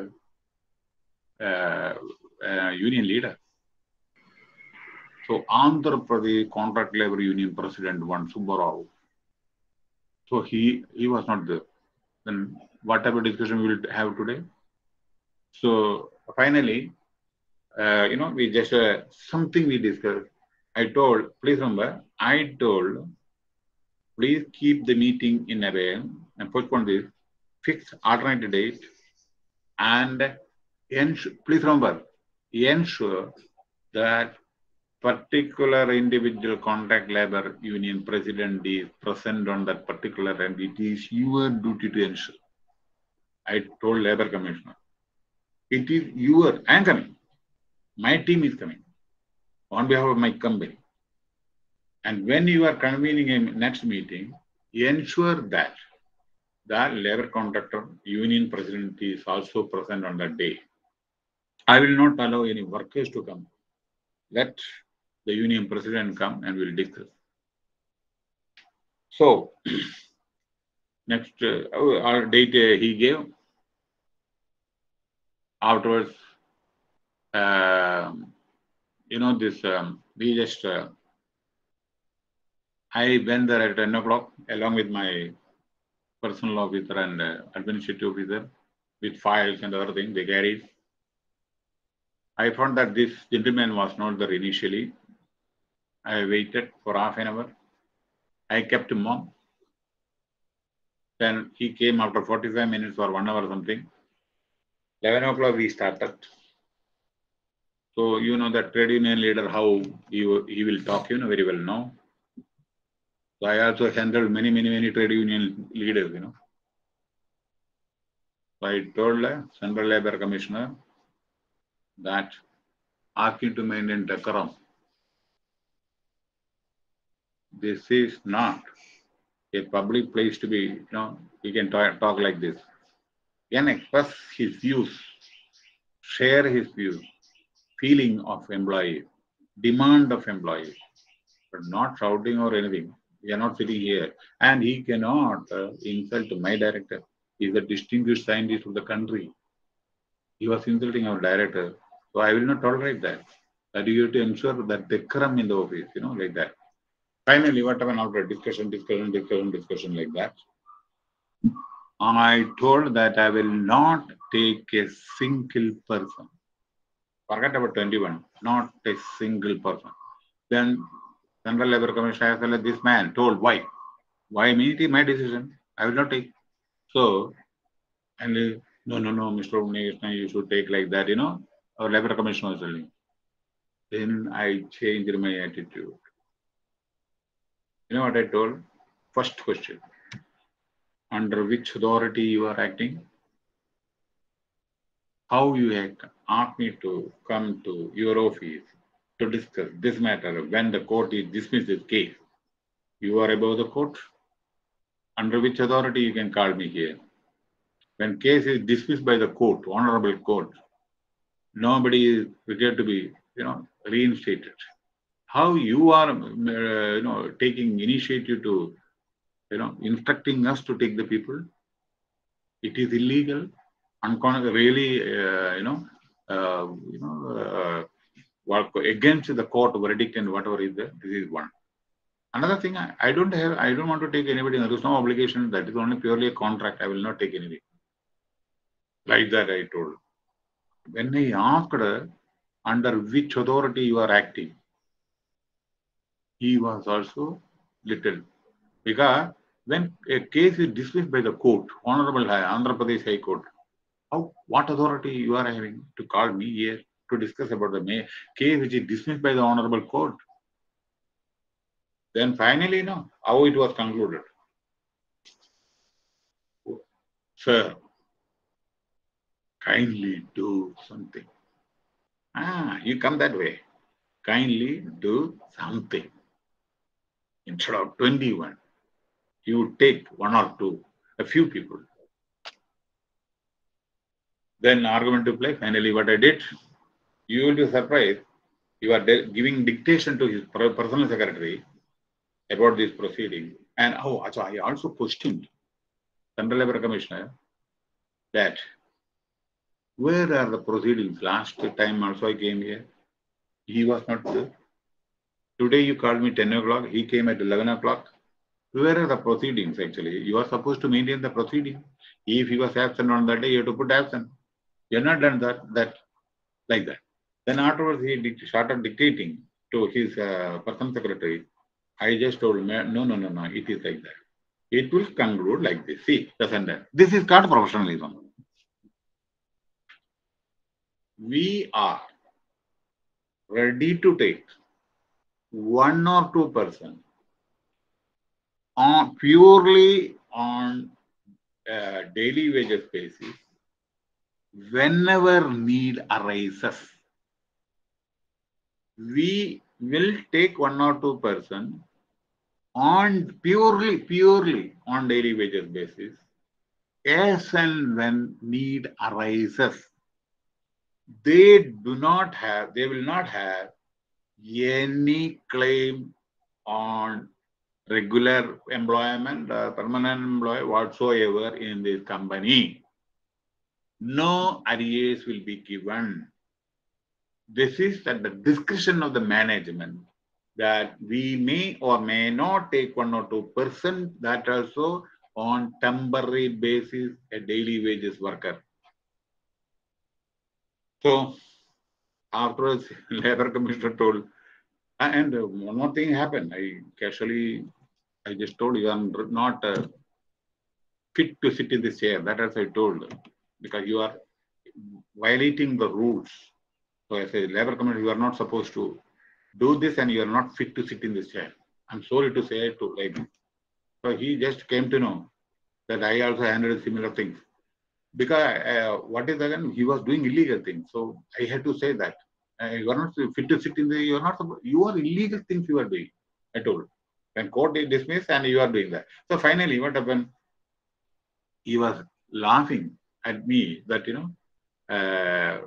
yes, you are giving dictation to my PA and you are asking me to sign. So then finally, this sentence I just wrote without any obligation, nothing, 1 or 2% daily wages when he forgave, and purely on day-to-day basis, daily wages worker, 1 or 2%, no obligation on the company. Then finally, I asked the labor contractor president to sign. Afterwards, I signed on behalf of the company. Then labor commissioner put our Ashoka this thing, stamp also. Matter is over. Afterwards, the gentleman went. No, listen. This is called professionalism. The gentleman went with this. He was happy. I am happy. Regional commissioner was also, our labor commissioner was also happy. At least something is done. 1 or 2%, at least for his sake. Finally, when the contract labor president went out of the room, I just told Central Labor Commission, I'm extremely sorry. I used the word, unparliamentary word against you. I'm sorry for it. I have to use in front of him. See, because, so you are holding a very senior position. I'm extremely sorry that I used. And so take it, don't take it. So he told, no, nothing is. So I have to, because that man was fighting. So I had to say this. That's why I told, I'm extremely sorry for using that word. Though he never asked me to do that. I'm sorry. Then I invited him for a lunch in our guest house sometime afterwards. I will send a car and everything like that. Then I just made a report. Afterwards, I forwarded to Chairman Managing Director. The matter is over. Everything is over. Dispute is sorted out. So he just gave the reply. Congratulations. I want this only from Mr. Unni. I wanted this only from you. And he signed and sent back. Now coming to this, everything, through our experience only, we can handle such vital issues. അത് ജോലി ചെയ്യുമ്പോഴാണ് അതെല്ലാം കാര്യങ്ങള് ഓരോരോ പ്രശ്നം വരുമ്പോൾ അത് എങ്ങനെ നേരിടണം എന്നും കൂടി അറിയണം. Now, അതാണ് പബ്ലിക് അഡ്മിനിസ്ട്രേഷൻ. ഒരുപാട് കോംപ്ലിക്കേറ്റഡ് മാറ്റേഴ്സ് വരും. അപ്പൊ അതിലെ ഇനി റൈറ്റ് ടു ഇൻഫർമേഷൻ. എന്താ റൈറ്റ് ടു ഇൻഫർമേഷൻ? ഇനി കറക്റ്റായിട്ട് പറയുന്നത് നമ്മുടെ ഇന്ത്യയുടെ, നിങ്ങളുടെ ബുക്കിലുള്ളതല്ല, ഇത് വായിച്ച ബുക്ക് നിങ്ങളുടെ ബുക്കായി കേട്ടോ. അതുകൊണ്ട് എല്ലാ സംഗതികളും ഞാൻ പറഞ്ഞുതരാം. ഇത് LLM-ൽ ഞാൻ പറഞ്ഞു കൊടുത്താണ് ഇതാണിത്. അതിൻ്റെ ഒരു പോർഷനാണ് റൈറ്റ് ടു ഇൻഫർമേഷൻ. അപ്പൊ അത് മതി, അത് തന്നെ ഉള്ളൂ തന്നെ നിങ്ങളുടെ ബുക്കിലും കേട്ടോളൂ. എന്താ നിങ്ങൾക്കറിയണം, എന്താ അതിന്റെ പ്രയോജനം, എന്താണ് കോൺസ്റ്റിറ്റ്യൂഷനൊക്കെ അല്ലേ അറിയേണ്ടത്, അതിന് ഞാൻ പറയാം. ഇതിന്റെ purpose, objective of right to information is as follow. വളരെ ശ്രദ്ധാപൂർവ്വം കേൾക്കുക കേട്ടോ. Right to information. 1. An act to provide for setting out the practical regime of right information for citizens to secure access to information under the control of public authority in order to promote transparency and accountability in the working of every public authority. Okay. The constitution of a Central Information Commission and അത് ഞാൻ പറയാം എന്താണ് constitution, അത് ഞാൻ പിന്നീട് പറയാം. അപ്പൊ ഇതിന്റെ പർപ്പസ് എന്താണ്? To an act to provide for setting out the practical regime of right to information for citizens to secure access to information under the control of public authorities in order to promote transparency and accountability in the working of every public authority. ഇതിന്റെ constitution എങ്ങനെയാണെന്ന് ഞാൻ പറഞ്ഞുതരാം. ഇത് നമ്മുടെ ഭരണഘടനയിലെ നമ്മുടെ democratic പ്രിൻസിപ്പിളില് democratic റിപ്പബ്ലിക്കാണ് ഇന്ത്യയിലെ, അതിൽ അടങ്ങിയ തത്വമാണ് ഇത്. മനസ്സിലായേ? Democracy requires an informed citizenry of information which are vital to the functioning and also to contain corruption and to hold governments and their instrumentalities accountable to the governed. ആരാ governed? നമ്മള്. അതേമാതിരി in actual practice, the information in actual practice is likely to conflict with other public interest. എന്താ conflict എന്ന്? Including efficient operation of the government, optimum use of limited physical resources, and the preservation of confidentiality of sensitive information. അതും കൂടി വേണം. എല്ലാം കൊടുക്കാൻ പറ്റില്ല. Confidentiality of certain secret അത് കൊടുക്കാൻ പറ്റില്ല. അത് ഏതൊക്കെ പിന്നീട് ഞാൻ പറയും. അപ്പോ and whereas revelation of information in actual practice is likely to conflict with other public interest, including efficient operation of the government, as പറഞ്ഞു, optimum use of limited അതും പറഞ്ഞു. And whereas it is necessary to harmonize these conflicting interests while preserving the paramountancy of the democratic ideal. അല്ലാണ്ട് എല്ലാം secret ആണെന്ന് പറയരുത്. പക്ഷേ ചില കാര്യങ്ങൾ കൊടുത്തേ പറ്റൂ. ചില റെയർ ആയിട്ടുള്ള കാര്യങ്ങൾ മാത്രമേ കൊടുക്കാതിരിക്കാൻ പറ്റൂ. ബാക്കിയൊക്കെ കൊടുക്കേണ്ടി വരും. അപ്പോ it is expedient to provide the furnishing certain information to citizens who desire to have it. ആര് ചോദിച്ചാലും കൊടുക്കണം.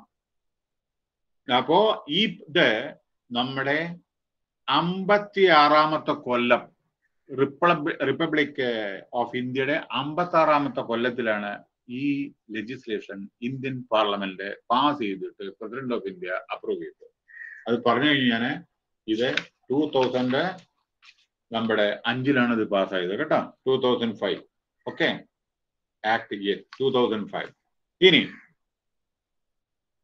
this act is applicable to the entire states of India as well as union territory except J&K earlier. Now it is applicable to J&K also because it has become union territory. Previously, please remember one thing, those who are appearing for competitive examination, J&K was having earlier, they were having separate constitution. Our constitution was not applicable to Jammu Kashmir earlier. However, Supreme Court was same for them, but recently it was, it became union territory, Ladakh and whatever this thing, Jammu and Kashmir, whatever is there. Now these rules are applicable to them. Previously there was, you should know, Jammu Kashmir, what was the problem? Previously, outsiders were not allowed to procure any land in Jammu Kashmir or to construct any house. Only the citizens of that particular state, they were having a right to procure any land or construct any building there. Whereas in other Indian states, anybody can purchase, anybody can stay. But in Jammu Kashmir, this law was there. Now it is taken away with this new amendment. So this rule is applicable to entire states, entire union territories in the country. That is 28 states and the union territories also. Okay. Now, appropriate government, state, central, union territory. Appropriate government. അതെന്താണെന്ന് പറഞ്ഞുതരാം. മനസ്സിലായില്ലേ? Central government, union ടെറിട്ടറിയുടെ appropriate government central government ആണ്. Union territory. കാരണം union ടെറിട്ടറിയില് ചിലത് union territory പല വിധത്തിലുണ്ട് കേട്ടോ. Union territory legislation ഉള്ളതുണ്ട്. ഇപ്പോൾ നമ്മുടെ പോണ്ടിച്ചേരി, അതേമാതിരി അത് അവിടെ ഇലക്ഷൻ നടന്നിട്ടാണ് ഇത് നടക്കുന്നത്. പക്ഷേ ചണ്ഡീഗഡിലില്ല. ചണ്ഡീഗഡിൽ അഡ്മിനിസ്ട്രേറ്റർ ആണല്ലോ. ഡൽഹി അതുമില്ല, അങ്ങോട്ടും ഇങ്ങോട്ടില്ലാണ് ഡൽഹി. കാരണം പോലീസും ഇതൊക്കെ സെൻട്രലിന്റെ കീഴിലും മറ്റേത് PWD ഇതൊക്കെ മറ്റേതിനും. പക്ഷെ പോലീസും IAS മറ്റേ എവറിഥിങ് സെൻട്രൽ ഗവൺമെന്റ് റൂളാണ് ഡൽഹിയില്. പക്ഷെ മറ്റുള്ള ഇതില് ഗോവ അത് സ്റ്റേറ്റ് ആയിട്ട് പരിണമിച്ചു, ഡൽഹി ഒരു സ്റ്റേറ്റ് ആയി പരിണമിച്ചു, പോണ്ടിച്ചേരി പക്ഷെ അവിടെ ഇലക്ഷൻ ഉണ്ട്, ഗോവയിലുണ്ട് ഇലക്ഷൻ. അപ്പൊ അവിടെ ലെജിസ്ലേറ്റർ ഉണ്ട്, അവിടെയൊക്കെ ഈ റൂൾസ് ഉണ്ട് കേട്ടോ. അപ്പൊ ഈ യൂണിയൻ ടെറിട്ടറിക്ക് സെൻട്രൽ ഗവൺമെന്റാണ് റൂൾ എടുക്കേണ്ടത്, ഇത് ലോ എടുക്കേണ്ടത്, നിയമം. കാരണം അവിടെ administrator appointed by the central government. Lakshadweep administrator is appointed by the central government. Lieutenant governor ആണ് അവിടുത്തെ governor. Lieutenant governor, not governor, union territory. Okay, state government, okay, central government. Now നോക്കൂ, central public information officer ഉണ്ട്, അതായത് central assistant public information officer ഉണ്ട്. ഇനി ഞാൻ പറയാൻ പോകുന്നത് ഇതവിടെ വിടും, അത് എല്ലാ ഓഫീസിലും ഉണ്ടാവും ഓരോ ഇൻഫർമേഷൻ ഓഫീസർ, ഇതേമാതിരിയുള്ള ചോദിച്ച ഇൻഫർമേഷൻ തരാം. ഇനി ഞാൻ പറയുന്നത് കോൺസ്റ്റിറ്റ്യൂഷൻ എങ്ങനെയാണ്, ഭരണഘടന. സെൻട്രല് ആദ്യം ഞാൻ സെൻട്രൽ ഗവൺമെന്റിനെ പറഞ്ഞത്, പിന്നെ സ്റ്റേറ്റ് ഗവൺമെന്റ്. സെൻട്രൽ ഗവൺമെന്റിന്റെ ചീഫ് ഇൻഫർമേഷൻ കമ്മീഷണർ ഉണ്ട്. ചീഫ് ഇൻഫർമേഷൻ, ശ്രദ്ധിച്ച് കേൾക്കണേ, ഇത് കൺഫ്യൂസിങ് ആവും. സ്റ്റേറ്റിലുണ്ട് ചീഫ് ഇൻഫർമേഷൻ കമ്മീഷണർ ഉണ്ട്, അത് കഴിഞ്ഞിട്ട് ഇൻഫർമേഷൻ കമ്മീഷണർ, അതായത് നമ്മുടെ ചീഫ് ഇലക്ഷൻ കമ്മീഷണർ ഉണ്ട്, ഇലക്ഷൻ കമ്മീഷണർ ഉണ്ട്, അതേമാതിരി ചീഫ് ഇൻഫർമേഷൻ കമ്മീഷണർ ഉണ്ട്, ഇൻഫർമേഷൻ കമ്മീഷണർ ഉണ്ട്. നൗ ചീഫ് ഇൻഫർമേഷൻ കമ്മീഷണറുടെ എന്താണെന്ന് പറഞ്ഞുതരാം. ചീഫ് ഇൻഫർമേഷൻ ഓഫീസർ, ഓക്കെ, അതെങ്ങനെ അപ്പോയിന്റ് ചെയ്യുന്ന അതൊക്കെ ഞാൻ പറഞ്ഞുതരാം കേട്ടോ. പിന്നെ ഇനി അടുത്തത് കോമ്പിറ്റന്റ് അതോറിറ്റി, അത് ചീഫ്, അവിടെ ഞാൻ പറയാം എങ്ങനെയാണ്, എത്ര സംഖ്യ ഉണ്ട് അതൊക്കെ ഞാൻ പറഞ്ഞുതരാം. ഇനി കോമ്പിറ്റന്റ് അതോറിറ്റി, ഒരു മിനിറ്റ് ഇവിടെ, ഓക്കെ, എന്താ കോമ്പിറ്റന്റ് അതോറിറ്റി? ലോകസഭയിൽ എന്തെങ്കിലും നടന്ന സ്പീക്കർ, പിന്നെ രാജ്യസഭയിൽ എന്തെങ്കിലും നടന്നിട്ടുണ്ടെങ്കിൽ അതിന്റെ appropriate authority chairman of the Rajya Sabha. നമ്മുടെ അസംബ്ലിയിൽ വല്ലതും നടന്നിട്ടുണ്ടെങ്കിൽ സ്പീക്കർ ഓഫ് അസംബ്ലി. കൗൺസിലിൽ എന്തെങ്കിലും നടന്നിട്ടുണ്ടെങ്കിൽ ചെയർമാൻ ഓഫ് ലെജിസ്ലേറ്റീവ് കൗൺസിൽ, അതായത് ലെജിസ്ലേറ്റീവ് പറഞ്ഞാൽ ലാർജ് സ്റ്റേറ്റില്. ഉത്തർപ്രദേശ്, കർണാടക, തമിഴ്നാട്, മഹാരാഷ്ട്ര ഒക്കെ ലെജിസ്ലേറ്റീവ് കൗൺസിൽ ഉണ്ട് കേട്ടോ. അപ്പൊ അവിടെ ചെയർമാൻ ഉണ്ട്.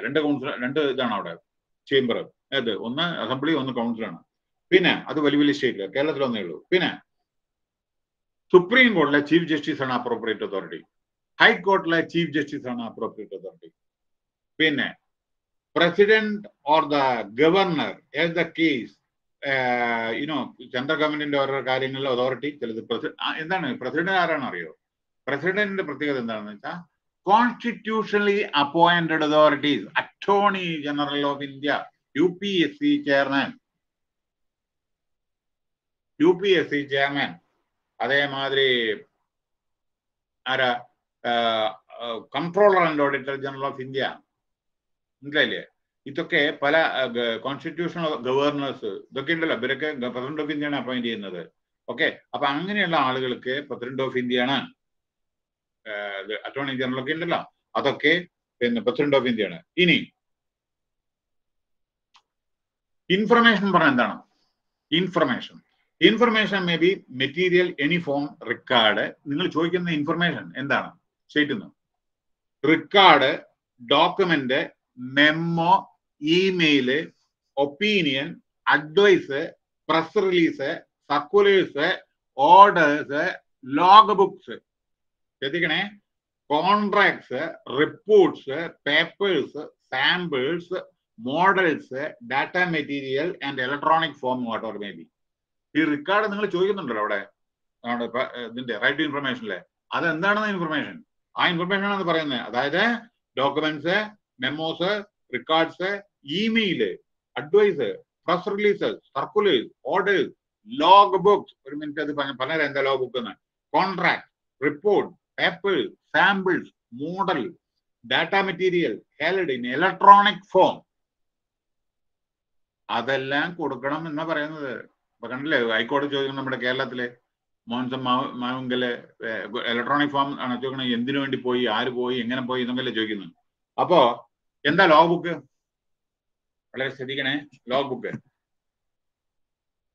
Government is providing, state government or central government providing car to senior officers അല്ലേ? അവർക്ക് ഇത്ര കിലോമീറ്റർ ഉപയോഗിക്കാൻ പറ്റുന്നുണ്ട്, അത് ടു ആൻഡ് ഫ്രോ പോകാൻ വേണ്ടിയിട്ടാണ്. അതിന്റെ പുറമെ ഇപ്പൊ ജഡ്ജസിനൊക്കെ അതിന്റെ പുറമെ 700 കിലോമീറ്റർ എന്തുവരെ എന്തോ അവർക്കൊരു അഡീഷണൽ ഇത് കൊടുത്തിട്ടുണ്ട്. പക്ഷേ ഡ്രൈവർ എപ്പോഴും ലോഗ് ബുക്ക് കയ്യിൽ വെക്കണം. ഡേറ്റ്, ടൈം, എവിടുന്ന്, എവിടേക്ക്, എത്ര കിലോമീറ്റർ, ഒപ്പ് വാങ്ങണം, ഡെയിലി. അല്ലെങ്കിൽ പിന്നീട് എപ്പോഴെങ്കിലും ആരാണ് ട്രാവൽ ചെയ്യുന്നത്? നമ്മുടെ ഗവൺമെന്റിലെ ആരാണ്? പലരും ചിലപ്പോൾ വേറെ പലരും അതേ കാറിൽ ട്രാവൽ ചെയ്യും. ചീഫ് മിനിസ്റ്ററുടെ അല്ലെങ്കിൽ പ്രസിഡന്റ് ഒക്കെ അവര് മാത്രമേ ചെയ്തു. പക്ഷേ മറ്റുള്ളത് ഗവൺമെന്റിന്റെ വെഹിക്കിൾസ് ഓരോരുത്തർ ഈയിടെ കഴിഞ്ഞ് വേറെ ആരായിരിക്കും ട്രാവൽ ചെയ്യും. പക്ഷെ ആര് ട്രാവലും അവർ സ്വീകരിച്ചിട്ടുണ്ട്. ഇനി കേട്ടോളൂ രസം. ലോഗ് ബുക്കിന്റെ കാര്യം വളരെ വൈറ്റൽ ഡോക്യുമെന്റ് ആണത്.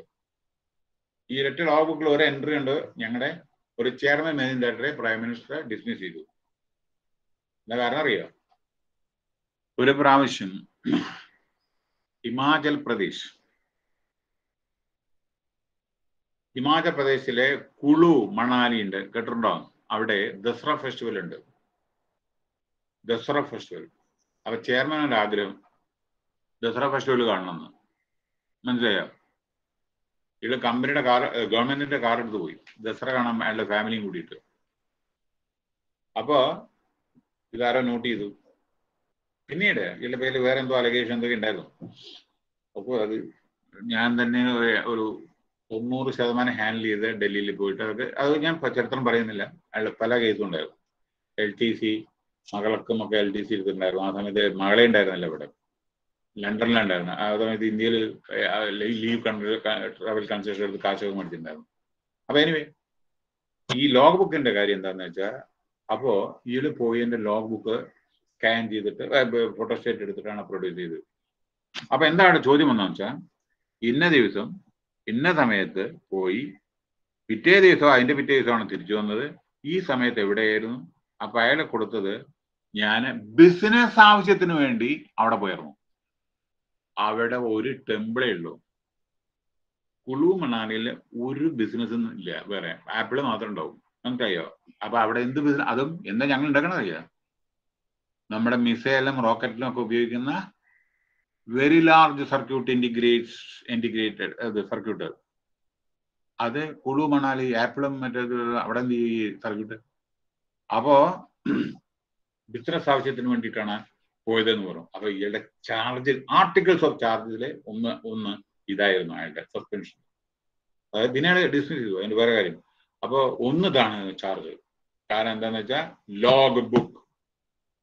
പിന്നെ അപ്പൊ ഇതൊക്കെ വളരെ ശ്രദ്ധാപൂർവ്വം നമ്മള്, പിന്നെ ഞാൻ എന്താ പറയാന്ന് വെച്ചാൽ, നിങ്ങളൊക്കെ പലരും ഗവൺമെന്റിലൊക്കെ വർക്ക് ചെയ്യുന്ന സമയത്ത് വളരെ കെയർഫുൾ ആയിട്ട് നിങ്ങൾ എലിജിബിൾ ഇല്ലാത്ത ഇതൊന്നും ട്രാവൽ ചെയ്യരുത്. അതേപ്രകാരം പിന്നെ അതൊക്കെ പിന്നീട് പ്രശ്നങ്ങളായിട്ട് പരിണമിക്കും. കാരണം ഒരു രൂപയ്ക്ക് എവിഡൻസ് ഉണ്ടെങ്കിൽ സർവീസ് നിങ്ങൾക്ക് സസ്പെൻഡ് ചെയ്യാം. എവിഡൻസ് ഉണ്ടെങ്കിൽ നിങ്ങൾക്ക് 1 കോടി 10 കോടി വരെ കക്കാം. എവിഡൻസ് ഇല്ലെങ്കിൽ പിന്നെ പ്രശ്നമില്ല, നിങ്ങൾ രക്ഷപ്പെടും. പക്ഷെ 1 രൂപയ്ക്ക് 50 രൂപയ്ക്ക് നിങ്ങൾക്ക് കാണാം വില്ലേജ് ഓഫീസർ 50 രൂപയ്ക്ക് പിടിച്ചു എന്നൊക്കെ. എവിഡൻസ് ഉണ്ടെങ്കിൽ ഡിസ്മിസ് ചെയ്യും, അല്ലെങ്കിൽ സസ്പെൻഡ് ചെയ്യും. അതേ ശ്രദ്ധിക്കണം ഗവൺമെന്റിൽ. കാരണം evidence is must. Now here ഇപ്പൊ ഇൻഫർമേഷൻ ഞാൻ പറഞ്ഞു കഴിഞ്ഞു. ഇനി അടുത്തത് public authority under the constitution, parliament, legislator, record പറഞ്ഞ ഡോക്യുമെന്റ്, മാനുസ്ക്രിപ്റ്റ്, മൈക്രോഫിലിം, പിന്നെ അങ്ങനെ പോകുന്നു. ഓക്കെ. അടുത്തത് right to information. Right to information means right to information accessible under this act. അതായത് which is held by or under the control of any public authority. ആരുടെങ്കിലും കീഴിലുള്ളത് എന്തിനു വേണ്ടിയിട്ട്? Inspection of work, documents, inspection of documents, inspection of records, taking notes, extract of certified copies or documents or records, taking certified samples of material, obtaining information in the form of discs, copies, tapes, video cassettes, everything extracts. ഇനി state information commission ഉണ്ട്. അതും ഇതേമാതിരി തന്നെയാണ് ചെയ്യുന്നത്. അതിന്റെ constitution ഞാൻ എന്താണെന്ന് പറഞ്ഞുതരാം. ഇനി obligation of public authorities. Public അതോറിറ്റിയുടെ ഓബ്ലിഗേഷൻ എന്താണെന്ന് വെച്ചാൽ, കോൺസ്റ്റിറ്റ്യൂഷനെ പറ്റിയിട്ട് ഞാൻ സെൻട്രൽ പിന്നെ റീജിയണൽ സ്റ്റേറ്റ് കമ്മീഷണേഴ്സിന്റെ അതിന്റെ കോൺസ്റ്റിറ്റ്യൂഷൻ ഞാൻ പറഞ്ഞുതരാം പിന്നീട്. ഓബ്ലിഗേഷൻ ഓഫ് പബ്ലിക് അതോറിറ്റീസിന് എന്താണ്? Maintain all record, each record duly catalogued in a manner and the form which facilitates the right to information under this act. Ensure that all records that are appropriate to be computerized are within the reasonable time and subject to availability of resources. computerized and connected through a network all over the country on different systems so that access to such record is facilitated. നോക്കൂ, നമ്മൾ income tax return file ചെയ്യുന്നുണ്ട്. പെട്ടെന്ന് നമ്മൾ return file ചെയ്യുമ്പോൾ ഉടനടി അവിടുന്ന് ബാംഗ്ലൂരിൽ നിന്ന് റിപ്ലൈ വരും, റീഫണ്ട്. അതെങ്ങനെ? അപ്പോ ഇനി പറയണ്ടല്ലോ ബാക്കി എന്താന്ന്, എല്ലാം മനസ്സിലായല്ലോ നിങ്ങൾക്ക്? ഓക്കെ, അപ്പൊ അതുകൊണ്ട് ഡിജിറ്റലോ വാട്ട് എവർ ഇസ് ദേർ അത് അടുത്ത് all materials shall be disseminated, take into consideration of cost. പിന്നെ നിങ്ങൾ മെറ്റീരിയൽ എല്ലാം കൊടുക്കുന്ന സമയത്ത് കോസ്റ്റ്, അതിൽ എത്രത്തോളം പേജസ് ഉണ്ട്, അതിന്റെ കോസ്റ്റ് ഇതൊക്കെ നോക്കണം കേട്ടോ. പിന്നെ ലോക്കൽ ലാംഗ്വേജിൽ ആണോ എന്നും കൂടി നോക്കണം. Okay, and the most effective method of community. നിങ്ങളിപ്പോ തമിഴ്നാട്ടിലാണെങ്കിൽ ഹിന്ദി കൊടുത്തിട്ട് എന്താ കാര്യം? തമിഴ്നാട് ഇവിടെ നമുക്ക് മലയാളീസിന് തമിഴ് തന്നിട്ട് എന്താ കാര്യം? അപ്പൊ ലോക്കൽ ലാംഗ്വേജിൽ കൊടുക്കാൻ വേണ്ടി ശ്രമിക്കണം. ഓക്കെ, പക്ഷെ English also universal language. Okay, now അതായി. ഇനി അടുത്ത് designation of public information officer. Every public authority, എല്ലാ പബ്ലിക് ഓഫീസർ, നിങ്ങൾ എവിടെ ഗവൺമെന്റ് ഓഫീസിൽ പോയാലും ഇതുണ്ട്, അവിടെ കാണാം. നിങ്ങൾക്ക് എന്തെങ്കിലും ഇൻഫർമേഷൻ ഉണ്ടെങ്കിൽ തന്നാളെ കോൺടാക്ട് ചെയ്യണം. ടെലിഫോൺ നമ്പർ ഇതാണ്, ഏത് ഫ്ലോറാണ് അവിടെ എഴുതിയിട്ടുണ്ടോ, ബോർഡിൽ എഴുതിയിട്ടുണ്ടോ, അവിടെ എല്ലാ ഗവൺമെന്റ് ഓഫീസിലുണ്ടോ അവിടെ. അപ്പൊ നിങ്ങൾക്ക് എന്തെങ്കിലും ഇൻഫർമേഷൻ ഉണ്ടെങ്കിൽ അയാളെ അപ്രോച്ച് ചെയ്യപ്പെടും. ഇപ്പൊ ഹൈക്കോടതിയിൽ പോയാൽ അവിടെ ഉണ്ട്, ഇൻകം ടാക്സ് ഓഫീസിൽ പോയാൽ ഉണ്ട്, റിസർവ് ബാങ്ക് ഓഫ് ഇന്ത്യയിൽ പോയാൽ ഉണ്ട്, എവിടെ പോയാലും ഉണ്ടാവും. എന്തെങ്കിലും നിങ്ങൾക്ക് പ്രശ്നം ഉണ്ടെങ്കിൽ ആരെ കോൺടാക്ട് ചെയ്യുന്നുണ്ട്, അവിടെ പോകണം. കളക്ടറേറ്റ് പോയി അവിടെ ഉണ്ട്, റായത്തന്നെ എഴുതിയിട്ടുണ്ട്. ഓക്കെ, അപ്പൊ അയാളെയാണ് നിങ്ങൾ കോൺടാക്ട് ചെയ്യേണ്ട ആവശ്യമുള്ളൂ. അപ്പൊ നിങ്ങൾ മുഴുവൻ ഈ 5-8 ഫ്ലോർ അങ്ങോട്ടും ഇങ്ങോട്ടും പോകേണ്ട ആവശ്യമില്ല. ഓക്കെ, അപ്പൊ അതാണ് ഇതിന് വേണ്ടിയിട്ട് ഡെസിഗ്നേറ്റഡ് ഓഫീസേഴ്സ് ഉണ്ട്, അവരാണ് തരിക, അവർക്കാണ് കൊടുക്കാനുള്ള പവർ ഉള്ളൂ കേട്ടോ. അതും കൂടി ഉണ്ട്. ആർക്കെങ്കിലും തോന്നിയ മാതിരി കൊടുക്കാൻ പാടില്ല, അതും കൂടി ഉണ്ട്. പിന്നെ state officer as the case may be shall equal or refuse to a person seeking information render reason assistant to the അതേമാതിരി ചോദിക്കുന്ന ആളുകൾക്ക് സാധിക്കുന്ന സഹായങ്ങള് കഴിയുന്നതും കൊടുക്കുക. അതിനെന്തത്? കാരണം നമുക്കെന്താ ട്രാൻസ്പെറൻസി, ഗവൺമെന്റിൽ എന്താ ട്രാൻസ്പെറൻസി? ജനങ്ങളുടെ കാര്യങ്ങളിലെ ജനങ്ങളുടെ കാശാണ്. അതുകൊണ്ട് നമ്മൾ കൂടുതൽ സീക്രസി ഒന്നും നമ്മൾ മെൻഷൻ ചെയ്യേണ്ട ആവശ്യമില്ല. പക്ഷെ ചില കാര്യങ്ങളുണ്ട്, അത് ഞാൻ പറയാം. ഇൻഫർമേഷൻ കിട്ടുമ്പോൾ ചിലപ്പോൾ റിക്വസ്റ്റ് കൊടുക്കണം, അത് റൈറ്റിംഗിൽ കൊടുക്കണം. അതിൽ ജസ്റ്റിഫിക്കേഷൻ കൊടുക്കുന്നതെന്നില്ല, എന്തിനു വേണ്ടിയിട്ടാണെന്ന് കൊടുക്കേണ്ടത്. നിങ്ങൾ പല കാര്യത്തിനും വേണ്ടി യൂസ് ചെയ്യുള്ളത്, മനസ്സിലായോ? പിന്നെ A person who decides to obtain any information under this act shall make A request in writing to through electronic means in English or Hindi. ഹിന്ദിയിലോ ഇംഗ്ലീഷിലോ നിങ്ങൾക്ക് കൊടുക്കാം, അല്ലെങ്കിൽ മലയാളത്തിലും കൊടുക്കാം. ഹിന്ദിയിലോ ഇംഗ്ലീഷോ. Hindi is A Indian language, maximum people English is universal. So അല്ലെങ്കിൽ മലയാളത്തിലും. കേരളത്തിലത്തെ കാര്യമാണ് ഞാൻ പറഞ്ഞത് കേട്ടോ, കൊടുക്കാം. അപ്പൊ റിക്വസ്റ്റ് കൊടുക്കണം. അപ്പൊ അതിൽ നിങ്ങള് എന്തിനാണ് അതെന്ന് ചോദിക്കണം. പിന്നെ വേറെ കാര്യം, ഒരു നോമിനൽ ഫീ ചെറിയ എമൗണ്ട് ഉണ്ടാവും, 10 രൂപ 20 രൂപ എന്തെങ്കിലും ഉണ്ടാവും. പക്ഷെ BPL 10 പൈസ ഇല്ല. ഇനി ഓക്കെ, ഇതൊക്കെ an applicant making request for information shall not be required to give any reason for requesting the information. മനസ്സിലായില്ലേ ഞാൻ പറഞ്ഞത്? അതിന്റെ ആവശ്യമില്ല. പിന്നെ റിക്വസ്റ്റ് വന്നാലേ നിങ്ങളെ 30 ദിവസത്തിന്റെ ഉള്ളില് നിങ്ങളത് ഡിസ്പോസ് ചെയ്യണം. പക്ഷേ നിങ്ങളെ ഒരു ജനത്തിന്റെ ലൈഫോ ലിബർട്ടിയോ അഫക്റ്റ് ചെയ്യുന്നതാണെങ്കിൽ ഉടനടി കൊടുത്തോളണം. അതായത് വിതിൻ 48 hours ഉള്ളിൽ ഇൻഫർമേഷൻ കൊടുക്കണം. ആരുടെയെങ്കിലും പേഴ്സണൽ ലിബർട്ടി, ലൈഫ് ഇതൊക്കെ സംബന്ധിച്ചാണ് എങ്കിൽ നിങ്ങൾ പെട്ടെന്ന് ഇൻഫർമേഷൻ കൊടുക്കാൻ വേണ്ടി ശ്രമിക്കണം. പോലീസിലൊക്കെ എന്റെ കുട്ടിയെ കാണാനില്ല, എന്റെ മകളെ കാണാനില്ല, നിങ്ങൾക്ക് 30-48 ദിവസം വെയിറ്റ് ചെയ്യാൻ പറ്റും. അവിടെ പെട്ടെന്ന് നമ്മളത് കൊടുക്കണം. അല്ലെങ്കിൽ അത് പറയണം, ഇന്ന കാര്യങ്ങളാണ്, ഇൻവെസ്റ്റിഗേഷൻ ആണ്, ഇന്ന സ്ഥലത്ത് പോകുന്നുണ്ട്, അത് പറഞ്ഞാൽ മതി. പക്ഷെ ഇൻഫർമേഷൻ കൊടുക്കണം. പക്ഷെ ചില കാര്യങ്ങൾ, ചില ഡാറ്റ കളക്ട് ചെയ്യാൻ അവർക്ക് കുറെ ടൈം എടുക്കും. അപ്പൊ അതിന് കുറച്ച് ടൈം കൊടുക്കും, അത് ലിമിറ്റ് ഉണ്ട് കേട്ടോ. പക്ഷേ ഇനി പറയാനുള്ളത്, കൊടുത്തിട്ടില്ലെങ്കിൽ ചിലപ്പോൾ പെനാൽറ്റി വരും.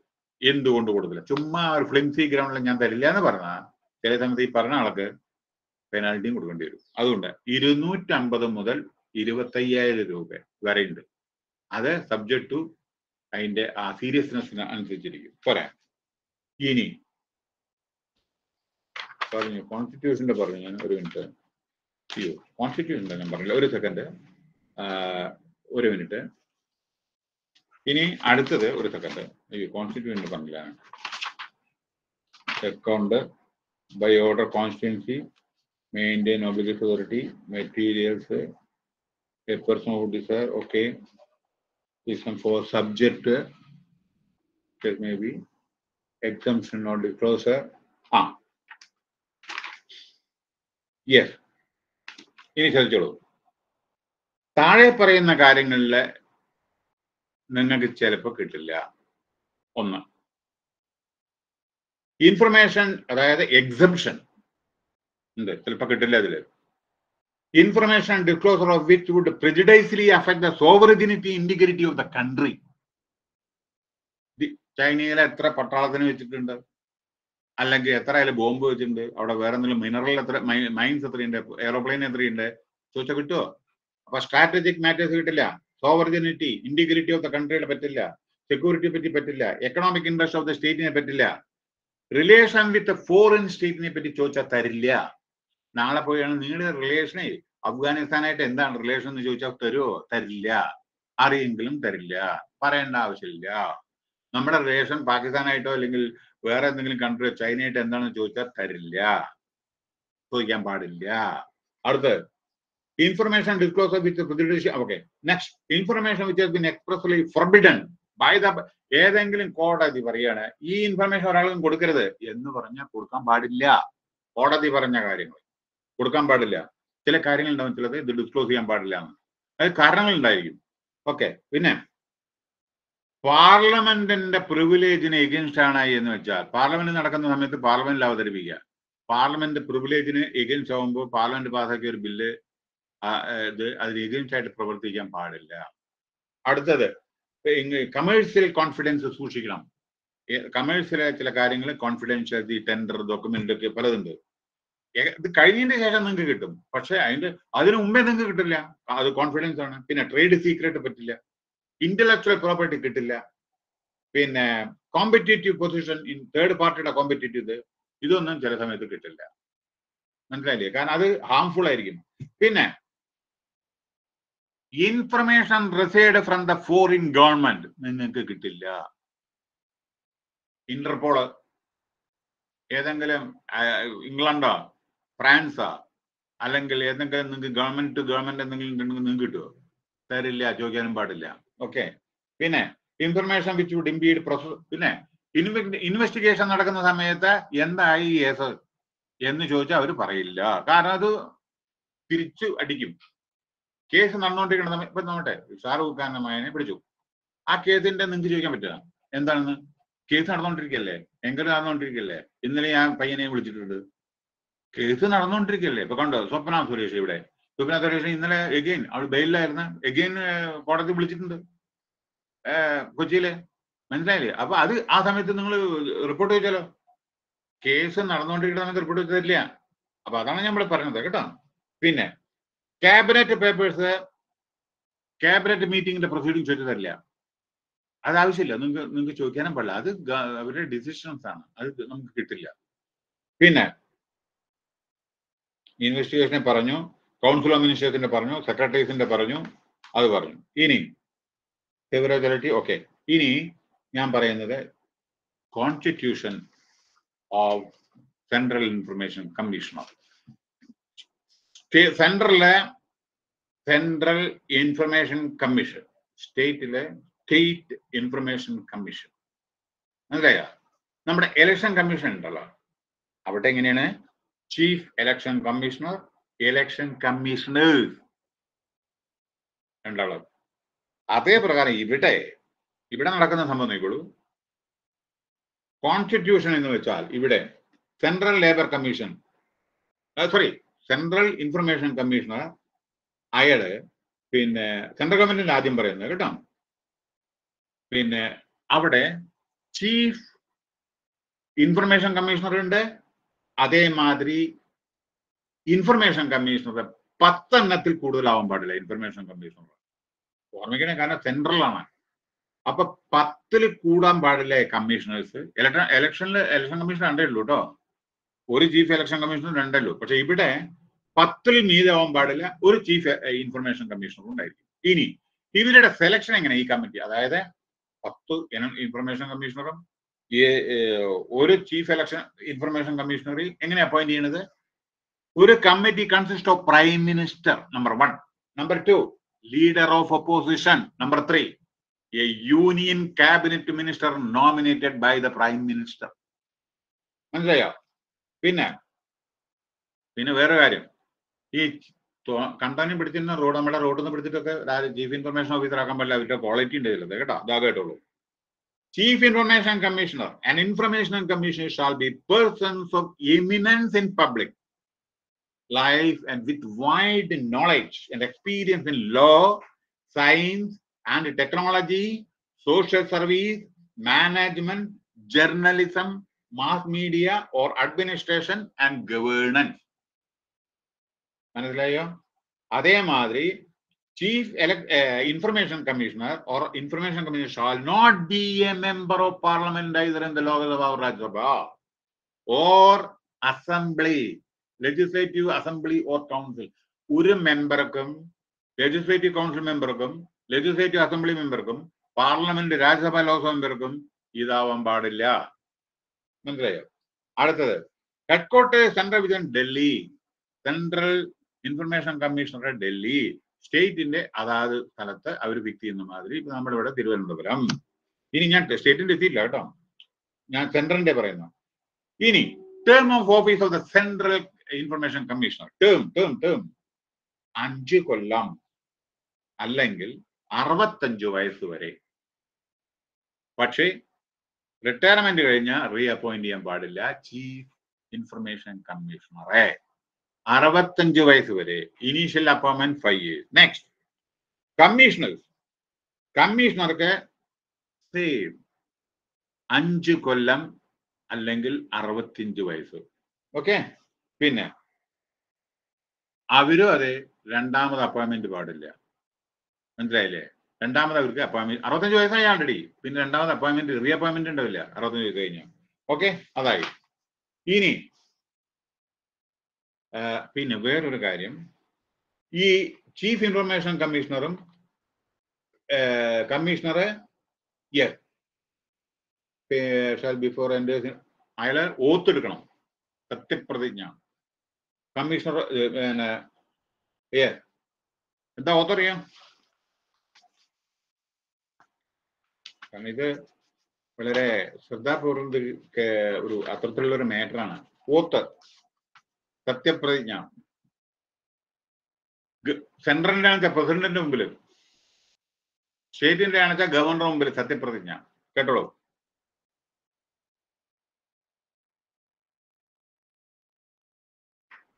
Chief information commissioner and information commissioners സത്യപ്രതിജ്ഞ. സെൻട്രലിന്റെ ആണെച്ചാൽ പ്രസിഡന്റ് ഓഫ് ഇന്ത്യയുടെ മുമ്പിൽ, സ്റ്റേറ്റിന്റെ ആണെച്ചാൽ ഗവർണറുടെ മുമ്പിൽ. ഇതാ കേട്ടോളൂ. I having been appointed Chief Information Commissioner or Information Commissioner or State Chief Information Commissioner or State Information Commissioner, swear in the name of God or solemnly affirm that I will bear true faith and allegiance to the Constitution of India as by law established, that I will uphold the sovereignty and integrity of the country, and I will duly and faithfully and to the best of my ability, knowledge and judgment perform the duties of my office without fear or favor, affection or ill will, and that I will uphold the Constitution and the laws. സത്യപ്രതിജ്ഞ എടുക്കണം. ഇനി പോരെ. അത് കഴിഞ്ഞിട്ട് ഇദ്ദേഹത്തിന്റെ ശമ്പളം, chief information commissioner central chief central information commission ശമ്പളം chief election കമ്മീഷണറുടെ ശമ്പളത്തിന് ഈക്വലാണ്. Chief information commissioner shall be the same salary that of the Chief Election Commissioner. Information കമ്മീഷണറുടെ ശമ്പളം ഇലക്ഷൻ കമ്മീഷണറുടെ ശമ്പളമാണ്. മറ്റേ ചീഫ് ഇലക്ഷൻ കമ്മീഷണറുടെ ശമ്പളമാണ്. പോരെ. ഇനി അടുത്തത് ശമ്പളം പറഞ്ഞു, അപ്പോയിന്റ്മെന്റ് പറഞ്ഞു, ഓത്ത് പറഞ്ഞു, കോൺസ്റ്റിറ്റ്യൂഷൻ്റെ അത് പറഞ്ഞു. ഇനി അടുത്തത് ഇവർ എങ്ങനെ റിമൂവ് ചെയ്യാൻ പറ്റുമോ? ഞാൻ സെൻട്രലിന്റെ കാര്യമാണ് ആദ്യം പറഞ്ഞത്, സ്റ്റേറ്റ് എത്തിയില്ല കേട്ടോ. സെൻട്രലിന്റെ റിമൂവൽ അതായത് ചില കാര്യങ്ങളിൽ മാത്രമേ റിമൂവ് ചെയ്യാൻ പറ്റൂ. അതായത് ഒന്ന് misbehaviour, incapacity, supreme court reference, എന്തെങ്കിലും എൻക്വയറി, അതേമാതിരി അങ്ങനെ പല പല പല പല പല ground provided misbehaviour, incapacity out of supreme court reference to the president has A enquiry reported the chief information may be as the case may be ഓട്ട്. അതായത് ചില എന്തെങ്കിലും ഗ്രൗണ്ട് ഉണ്ടെങ്കിൽ, മിസ്ബിഹേവിയർ ഉണ്ടെങ്കിൽ പ്രസിഡന്റ് മേ സസ്പെൻഡ് ഈ this gentleman. അങ്ങനെയാണ്. Not standing anything contain in the subject president may by order remove. അയാൾക്ക് suspend ചെയ്യാനോ remove ചെയ്യാനോ എന്തെങ്കിലും സാധിക്കും, കറപ്ഷനോ അതൊക്കെ. അപ്പോ എന്തെല്ലാം റീസണിലാണ് സസ്പെൻഡ് ചെയ്യുക, റിമൂവ് ചെയ്യുക? ഇൻസോൾവന്റ് ആയി ഡിക്ലെയർ ചെയ്ത, അഡ്ജഡ്ജ്ഡ് ആസ് എൻ ഇൻസോൾവന്റ്. രണ്ട്, convicted in an offense, office of the in the opinion of the president, involved moral turpitude behavior. പിന്നെ ജോലി ചെയ്യുമ്പോൾ അദ്ദേഹം വേറെ ഏതെങ്കിലും പെയ്ഡ് എംപ്ലോയ്മെന്റ് ചെയ്തിട്ടുണ്ടോ? അടുത്തത് പ്രസിഡന്റിന് തോന്നുകയാണ് ഇയാൾ അൺഫിറ്റ് ആണ്, ഇൻഫോർമിറ്റി ആണ്, മൈൻഡ് ശാശ്വതമല്ല, ഫ്ലക്ച്വേറ്റിംഗ് ആണ് എങ്കിൽ, ഇത്തരത്തിലുള്ള കാര്യങ്ങൾ ആണെന്നെങ്കിൽ അയാളെ ടെർമിനേറ്റ് ചെയ്യാം. ഇനി അടുത്തത് സ്റ്റേറ്റ് ഇലക്ഷൻ കമ്മീഷണർ. അതായത് സെയിം ഒരു സ്റ്റേറ്റ് ചീഫ് ഇൻഫർമേഷൻ ഓഫീസർ ഉണ്ട്, കമ്മീഷണർ ഉണ്ട്. സ്റ്റേറ്റ്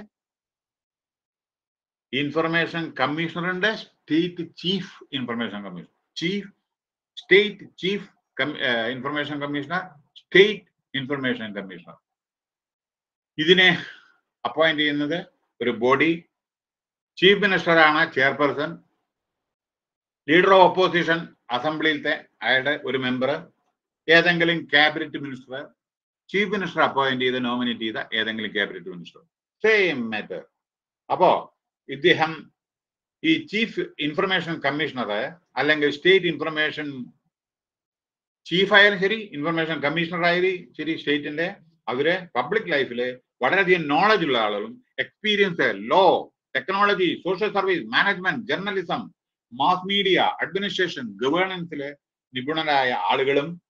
പിന്നെ state information commissioner or state information commissioner shall not be A member of the parliament.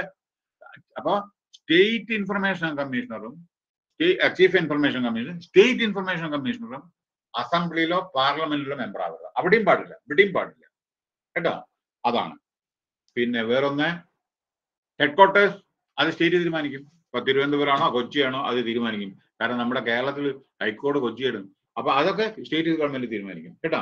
പിന്നെ ഗസറ്റിൽ നോട്ടിഫൈ ചെയ്യും. പിന്നെ ടേം, നമ്മുടെ സ്റ്റേറ്റിലെ ചീഫ് ഇൻഫർമേഷൻ കമ്മീഷണർ 5 കൊല്ലം അല്ലെങ്കിൽ 65 വയസ്സ്, രണ്ടാമത് അപ്പോയിന്റ്മെന്റ് ഉണ്ടാവില്ല. അതേമാതിരി ഇൻഫർമേഷൻ കമ്മീഷണർക്ക് 5 കൊല്ലം, 65 അല്ലെങ്കിൽ 65 വയസ്സ്, അത് കഴിഞ്ഞിട്ട് റീ അപ്പോയിന്റ്മെന്റ് ഉണ്ടാവില്ല. അപ്പൊ ഞാൻ കോൺസ്റ്റിറ്റ്യൂഷനെ പറ്റി പറഞ്ഞു, അവരുടെ അപ്പോയിന്റ്മെന്റിനെ പറ്റി പറഞ്ഞു, അതേമാതിരി അവരുടെ യോഗ്യതകളെ പറ്റി പറഞ്ഞു, സ്റ്റേറ്റിന്റെ പറഞ്ഞു, സെൻട്രലിന്റെ പറഞ്ഞു, ആർക്ക് എന്തൊക്കെ ചോദിക്കാം അതെല്ലാം പറഞ്ഞു. പിന്നെ സ്റ്റേറ്റ് ഇൻഫർമേഷൻ എന്താണ്, salary, important. State chief information കമ്മീഷണറുടെ ശമ്പളം, സ്റ്റേറ്റ് ചീഫ് ഇൻഫർമേഷൻ കമ്മീഷണറുടെ ശമ്പളം election commissioner, not chief, election കമ്മീഷണറുടെ ശമ്പളത്തിന് ഈക്വൽ ആയിരിക്കും സ്റ്റേറ്റ് ചീഫ് ഇൻഫർമേഷൻ കമ്മീഷണർ. ഇനി ഇൻഫർമേഷൻ, സ്റ്റേറ്റിന്റെ ഇൻഫർമേഷൻ കമ്മീഷണറുടെ ശമ്പളം ചീഫ് സെക്രട്ടറിയുടെ ഈക്വൽ ആണ്, chief secretary of the state. Okay. ഇനി റിമൂവൽ ഇതേമായിരിക്കും. മറ്റേ സെൻട്രലിൽ ഞാൻ പറഞ്ഞില്ല, അതന്നെ അവരുടെ ഇൻസോൾവെന്റ് ആയോ അല്ലെങ്കിൽ മോറൽ ടർട്ടിറ്റ്യൂഡ്, പിന്നെ ജോലി ചെയ്യുമ്പോൾ വേറെ എന്തെങ്കിലും ജോലി ചെയ്തോ, ഗവർണർക്ക് തോന്നുക ഇയാൾക്ക് മൈൻഡ് ശരിയല്ല, തോന്നിയ മാതിരി ജോലി ചെയ്യാണ് എന്നൊക്കെ ഉണ്ടെങ്കിൽ അവർക്ക് തോന്നുകയാണെങ്കിൽ അങ്ങനെ ചെയ്യാം. പിന്നെ സ്റ്റേറ്റിന്റെ ഇൻട്രസ്റ്റിൽ ഫങ്ഷൻ ചെയ്തിട്ടില്ലെങ്കിൽ അത് കോൺസ്റ്റിറ്റ്യൂഷണൽ വയലേഷൻ, അങ്ങനെ അങ്ങനെ അങ്ങനെ പോകുന്നു. ഓക്കെ. ഇനി Central Information Commission shall have the power requiring discovery, inspection document, requisiting, listing, so and so, appeal. പിന്നെ പെനാൾട്ടി ഞാൻ ആൾറെഡി പറഞ്ഞു കഴിഞ്ഞു. സബ്മിറ്റ് ചെയ്തിട്ടില്ല, ചോദിച്ചിട്ട് കൊടുത്തിട്ടില്ല എങ്കിൽ ചില സമയത്ത് പെനാൽറ്റി ഉണ്ടാവും. അത് 500 മുതൽ, അത് ഇടയ്ക്ക് മാറിക്കൊണ്ടിരിക്കും കേട്ടോ. 500 മുതൽ 25,000 വരെ, അത് കാര്യം അനുസരിച്ചിരിക്കണ്ടോ. 250 250 മുതൽ ചിലത് 25,000 വരെ ഉണ്ട്. അത് കൂടിയിട്ടുണ്ടാവും. ഇത് പണ്ടത്തെ ഇതാണത്. ഓക്കെ. പിന്നെ അപ്പോ വേറെ ഒരു കാര്യം ശ്രദ്ധിച്ചോളൂ. അന്ന് പ്യൂർലി ലീഗലാണെന്ന് പറയുന്നത് കേട്ടാ, നിവൃത്തിയില്ല, നിങ്ങളുടെ സബ്ജക്റ്റ് അതാണ്. പിന്നെ ഇത് protection of action taken in good faith, ഇത് കോടതിയിൽ ചാലഞ്ച് ചെയ്യാൻ പറ്റില്ല.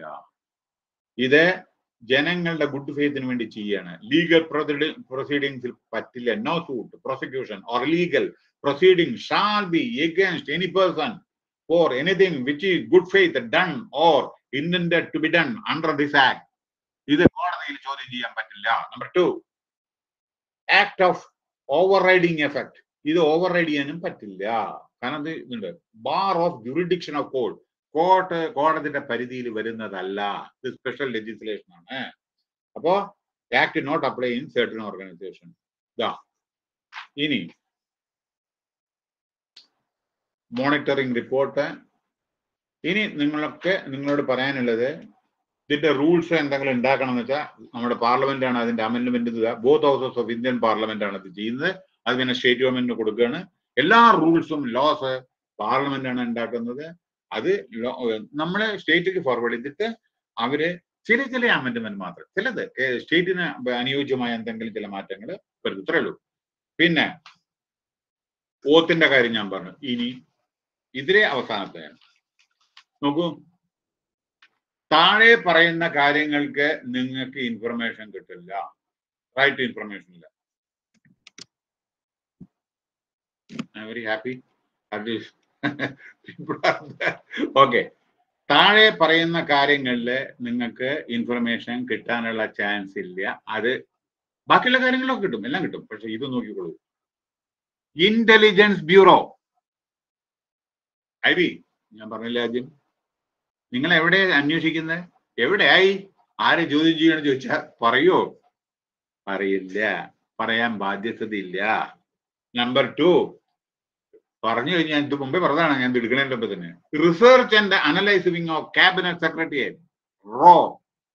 അതെന്താ ചാരപ്രവൃത്തിയാണ് ചെയ്യുന്നത് നമ്മുടെ രാജ്യത്തിന് വേണ്ടിയിട്ട്. ചാരം എന്ന് വെച്ചാൽ അങ്ങനെയല്ല, മറ്റുള്ള രാജ്യങ്ങളിൽ പോയി, അത് ഞാൻ പറയില്ല, അത് കാരണം ഇതിൽ പറയാൻ പാടില്ല എനിക്ക്.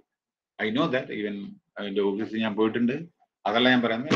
അവര് ചെയ്യുന്ന പ്രവർത്തനം വളരെ വളരെ സുത്യർവമായ, വളരെ നല്ല ഇപ്പൊ അജിത് ഡോൽ ഉണ്ട് നമ്മുടെ, അദ്ദേഹമൊക്കെ ചെയ്യുന്ന സേവനം ആർക്കും അറിയില്ല അയാൾ എന്താ ചെയ്യുന്നത്. You will be surprise. You want to know that.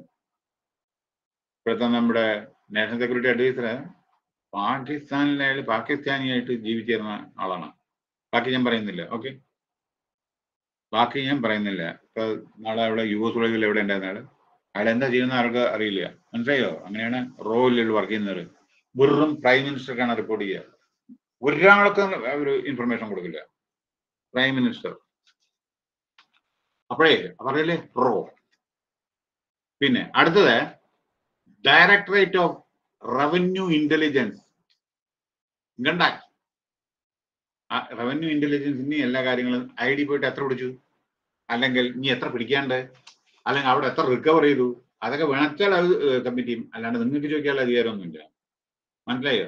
അവര് പബ്ലിഷ് ചെയ്യും ഇന്നതാണെന്ന്. കാരണം നിങ്ങൾ അത് കഴിഞ്ഞിട്ട് അവിടെ പോകണ്ടോ, അല്ലെങ്കിൽ അവിടെ പോയിട്ട് റീഡ് ചെയ്യാൻ പോകണ്ടോ ചോദിക്കാൻ പറ്റുമോ? അത്. പിന്നെ അടുത്തത് central economic intelligence bureau, directorate of enforcement ED. ചോദിച്ചാൽ തരുമോ? നമ്മുടെ ഇപ്പോ ഫരീദയുടെ വേറെ എന്തെങ്കിലും നിങ്ങൾ EDയുടെ എൻക്വയറിയുടെ റിപ്പോർട്ട് വെച്ചാൽ കിട്ടുക? കോടതിയിൽ പോലും ഇപ്പൊ സബ്മിറ്റ് ചെയ്തിട്ടുള്ളൂ. അവർ തരില്ല. കോടതി തൊള്ളം പറയും. കോടതിയുടെ ഇതിൽ കിടക്കുന്ന ഒരു കാര്യം ഉണ്ടെന്നുണ്ടെങ്കിൽ കോടതിയുടെ ജഡ്ജ്മെന്റിന് ശേഷം തൊള്ളം പറയും. കോടതി തരും, അപ്പൊ തരും. അതുവരെ തരില്ല അവര്. കാരണം അത് ഡയറക്റ്റായിട്ട് അഫക്ട് ചെയ്യും അവരുടെ എൻക്വയറിയെ. Next, narcotic control bureau. നമ്മുടെ ഉദാഹരണം ഇവിടെ ഞാൻ പറയുന്നില്ല, പേര് പറയുന്നില്ല. നമ്മുടെ ഷാറുഖ് ഖാന്റെ മകന്റെ പേരാണ്. അവരെന്തെങ്കിലും ഡിസ്ക്ലോസ് ചെയ്യുമോ? എവിടെ പിടിച്ച്, എത്ര പിടിച്ചു? ഗുജറാത്തിൽ പിടിച്ചിട്ടുണ്ട്, ഇന്നലെ പിടിച്ചിട്ടുണ്ട്. അവർ പറയോ എവിടെ പിടിച്ച് എന്താ പിടിച്ച് എത്ര എമൗണ്ട് എത്ര ഇതാണ് ചിലപ്പോൾ പറയില്ല. ചോദിക്കാനും പറ്റില്ല, നിങ്ങൾക്ക് ചോദിക്കാനും പറ്റില്ല. പിന്നെ അടുത്ത aviation research centre, special frontier force, border security ഫോഴ്സിന്റെ കാര്യങ്ങൾ നിങ്ങൾ ചോദിച്ചുകൂടാ. എവിടെയും നിങ്ങളെ അപ്പോയിന്റ് ചെയ്തിട്ടുണ്ട് ബോർഡർ സെക്യൂരിറ്റി ഫോഴ്സിന്? എത്ര ആളെ അപ്പോയിന്റ് ചെയ്തിട്ടുണ്ട്? ഇതൊന്നും ചോദിച്ചാൽ പറയില്ല. ഏതെല്ലാം പോസ്റ്റിലാണ് നമ്മുടെ ആളുകൾ ഉള്ളത് എന്ന് ചോദിക്കാൻ പറ്റുമോ? സിൽച്ചാൻ ഓർഡർ, കാർഗില്, അവിടെയൊക്കെ എത്ര പേരുണ്ട് എന്ന് ചോദിച്ചാൽ പറയോ? അവര് പറയില്ല. ചൈനയുടെ മറ്റേതില് പിന്നെ എത്ര നമ്മുടെ പട്ടാളക്കാരുണ്ട് അല്ലെങ്കിൽ ഇതൊക്കെ പറയാൻ ചോദിച്ചു തരുമോ? അപ്പൊ ചോദിക്കാൻ പാടില്ല, അത് ചോദിക്കാൻ പാടില്ല. Next, border security force, central reserved police പാടില്ല, പാരാമിലിറ്ററി ഫോഴ്സ് ആണത്. Indo Tibetan border force, paramilitary force, അതൊക്കെ പെട്ടെന്ന് ഡിപ്ലോയ് ചെയ്യുന്നതാണ്. Central industrial security force, CISF പറയില്ല. നാഷണൽ സെക്യൂരിറ്റി ഗാർഡ്, NSG ഒട്ടും പറയില്ല. നമ്മുടെ പ്രധാനമന്ത്രിയും പ്രസിഡന്റിനൊക്കെ ബോഡി ഗാർഡ്സ് ആണ്, പ്രൊട്ടക്ഷൻ ആണ് അവര്. അവരെന്ത് എങ്ങനെ എവിടേക്കാ പ്രധാനമന്ത്രി പോണേ, നാളെ എവിടേക്കാ പോണെന്ന് ചോദിക്കും, പറയോ? അല്ലെങ്കിൽ അവിടെ പോയിട്ട് ആരെ മീറ്റ് ചെയ്ത് പറയോ? അത് അപ്പോ അത്തരത്തിലുള്ള ഇൻഫർമേഷൻ ചോദിക്കാൻ പാടില്ല. പിന്നെ ആസാം റൈഫിൾസ്, ശാസ്ത്ര സീമാ ബൽ, സീമാ ബൽ, special branch CID Andaman Nicobar island, crime branch CID Dadra and Nagar Haveli. അടുത്തത് special branch Lakshadweep, special protection group SPG, നമ്മുടെ സോണിയാഗാന്ധി അതേമാതിരിയുള്ള പല പേരുണ്ടല്ലോ. അത് അവരുടെ കാരണം എന്താ അത് ഡിസ്കസ് ചെയ്യാൻ പാടില്ല. അവരുടെ മൂവ്മെന്റ് റൂട്ട് അതൊന്നും പറയാൻ പാടില്ല. മനസ്സിലായില്ലേ? അതെല്ലാം വളരെ ഡേഞ്ചറസ് ആണ് ചില സമയത്ത് ലൈഫിന് തന്നെ, കേട്ടോ. അടുത്ത് ഡിഫൻസ് റിസർച്ച് ഡെവലപ്മെന്റ് ബോർഡ്, ഞാനൊക്കെ ജോലി ചെയ്തതാണ്. അവിടുത്തെ കാര്യം നിങ്ങൾക്ക് ഒന്നും അറിയില്ല, പറയില്ല അവര്. ഡിഫൻസ് റിസർച്ച് എന്താ ചെയ്യുന്നത്, എന്ത് റിസർച്ച് അവിടെ ചെയ്യുന്നത് അവരെങ്ങനെ പറയാം? കാരണം മിസൈൽസും മറ്റേതൊക്കെയാണ്. അതില് plain, surface to surface, air to air, അങ്ങനെ നേവി ഇതിന്റെയൊക്കെ അല്ലേ. അത് പറയോ? അതൊന്നും പറയില്ല. കാരണം അത് മറ്റുള്ളവർ അറിഞ്ഞ അതേ പ്രകാരം അവർ അതേമാതിരി ചെയ്യും. അപ്പൊ അതുകൊണ്ട് നമ്മൾ ഡിസ്കസ് ചെയ്യും. നമുക്ക് എത്ര മുങ്ങിക്കപ്പലുണ്ട്, എവിടെയാണ് എവിടെയാണ് സ്ഥിതി ചെയ്യുന്നത്, കൊച്ചിയിലാണോ വിശാഖപട്ടണത്തിലാണോ, പറയണെങ്കിൽ എന്താ അതിന്റെ സ്ഥിതി? അത് വളരെ റെപ്രൊക്യൂഷൻ ഉണ്ടായിരിക്കും. പിന്നെ അടുത്തത് ബോർഡർ റോഡ് ഡെവലപ്മെന്റ് ബോർഡ്, എന്ന് വെച്ചാൽ ബോർഡർ ഏരിയസിലെ റോഡ് ഉണ്ടാക്കുന്നതാണ് ആർമി, മനസ്സിലായില്ലേ? പിന്നെ ഫൈനാൻഷ്യൽ ഇന്റലിജൻസ് യൂണിറ്റ്. അപ്പൊ ഇതിന്റെയൊക്കെ ആണ് നമ്മുടെ ഇത്. അപ്പോ ഒരു 2 മിനിറ്റും കൂടി കേട്ടാ, 2 മിനിറ്റും കൂടി. ഇതൊക്കെയാണ് നമ്മുടെ ഇതിൽ വരുന്നത്. റൈറ്റ് ഇൻഫർമേഷനില് ഞാൻ നോക്കട്ടെ എന്തെങ്കിലും നിങ്ങളുടെ ബുക്കിലത്തെ ഒരു 2 മിനിറ്റും കൂടി, ഒന്ന് ജസ്റ്റ് ഒരു 5 മിനിറ്റും കൂടി.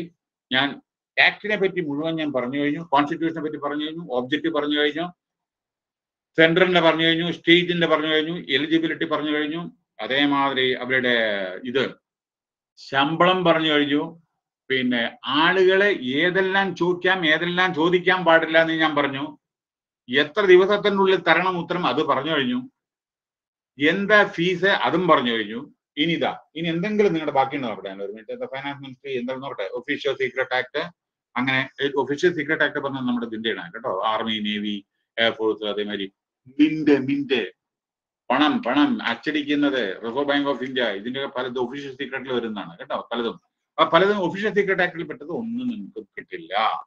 പിന്നെ വേറെന്താ നോക്കട്ടെ, എന്തെങ്കിലും ഞാൻ ബാക്കിയുണ്ട് നോക്കട്ടെ കേട്ടോ. റൈറ്റ് ഇൻഫർമേഷൻ, പിന്നെ ഇതൊക്കെ പാസ്റ്റ് ഹിസ്റ്ററിയാണ്, കുറെ വർഷങ്ങൾക്ക് മുമ്പേ ഉള്ള ഡേറ്റയാണത്.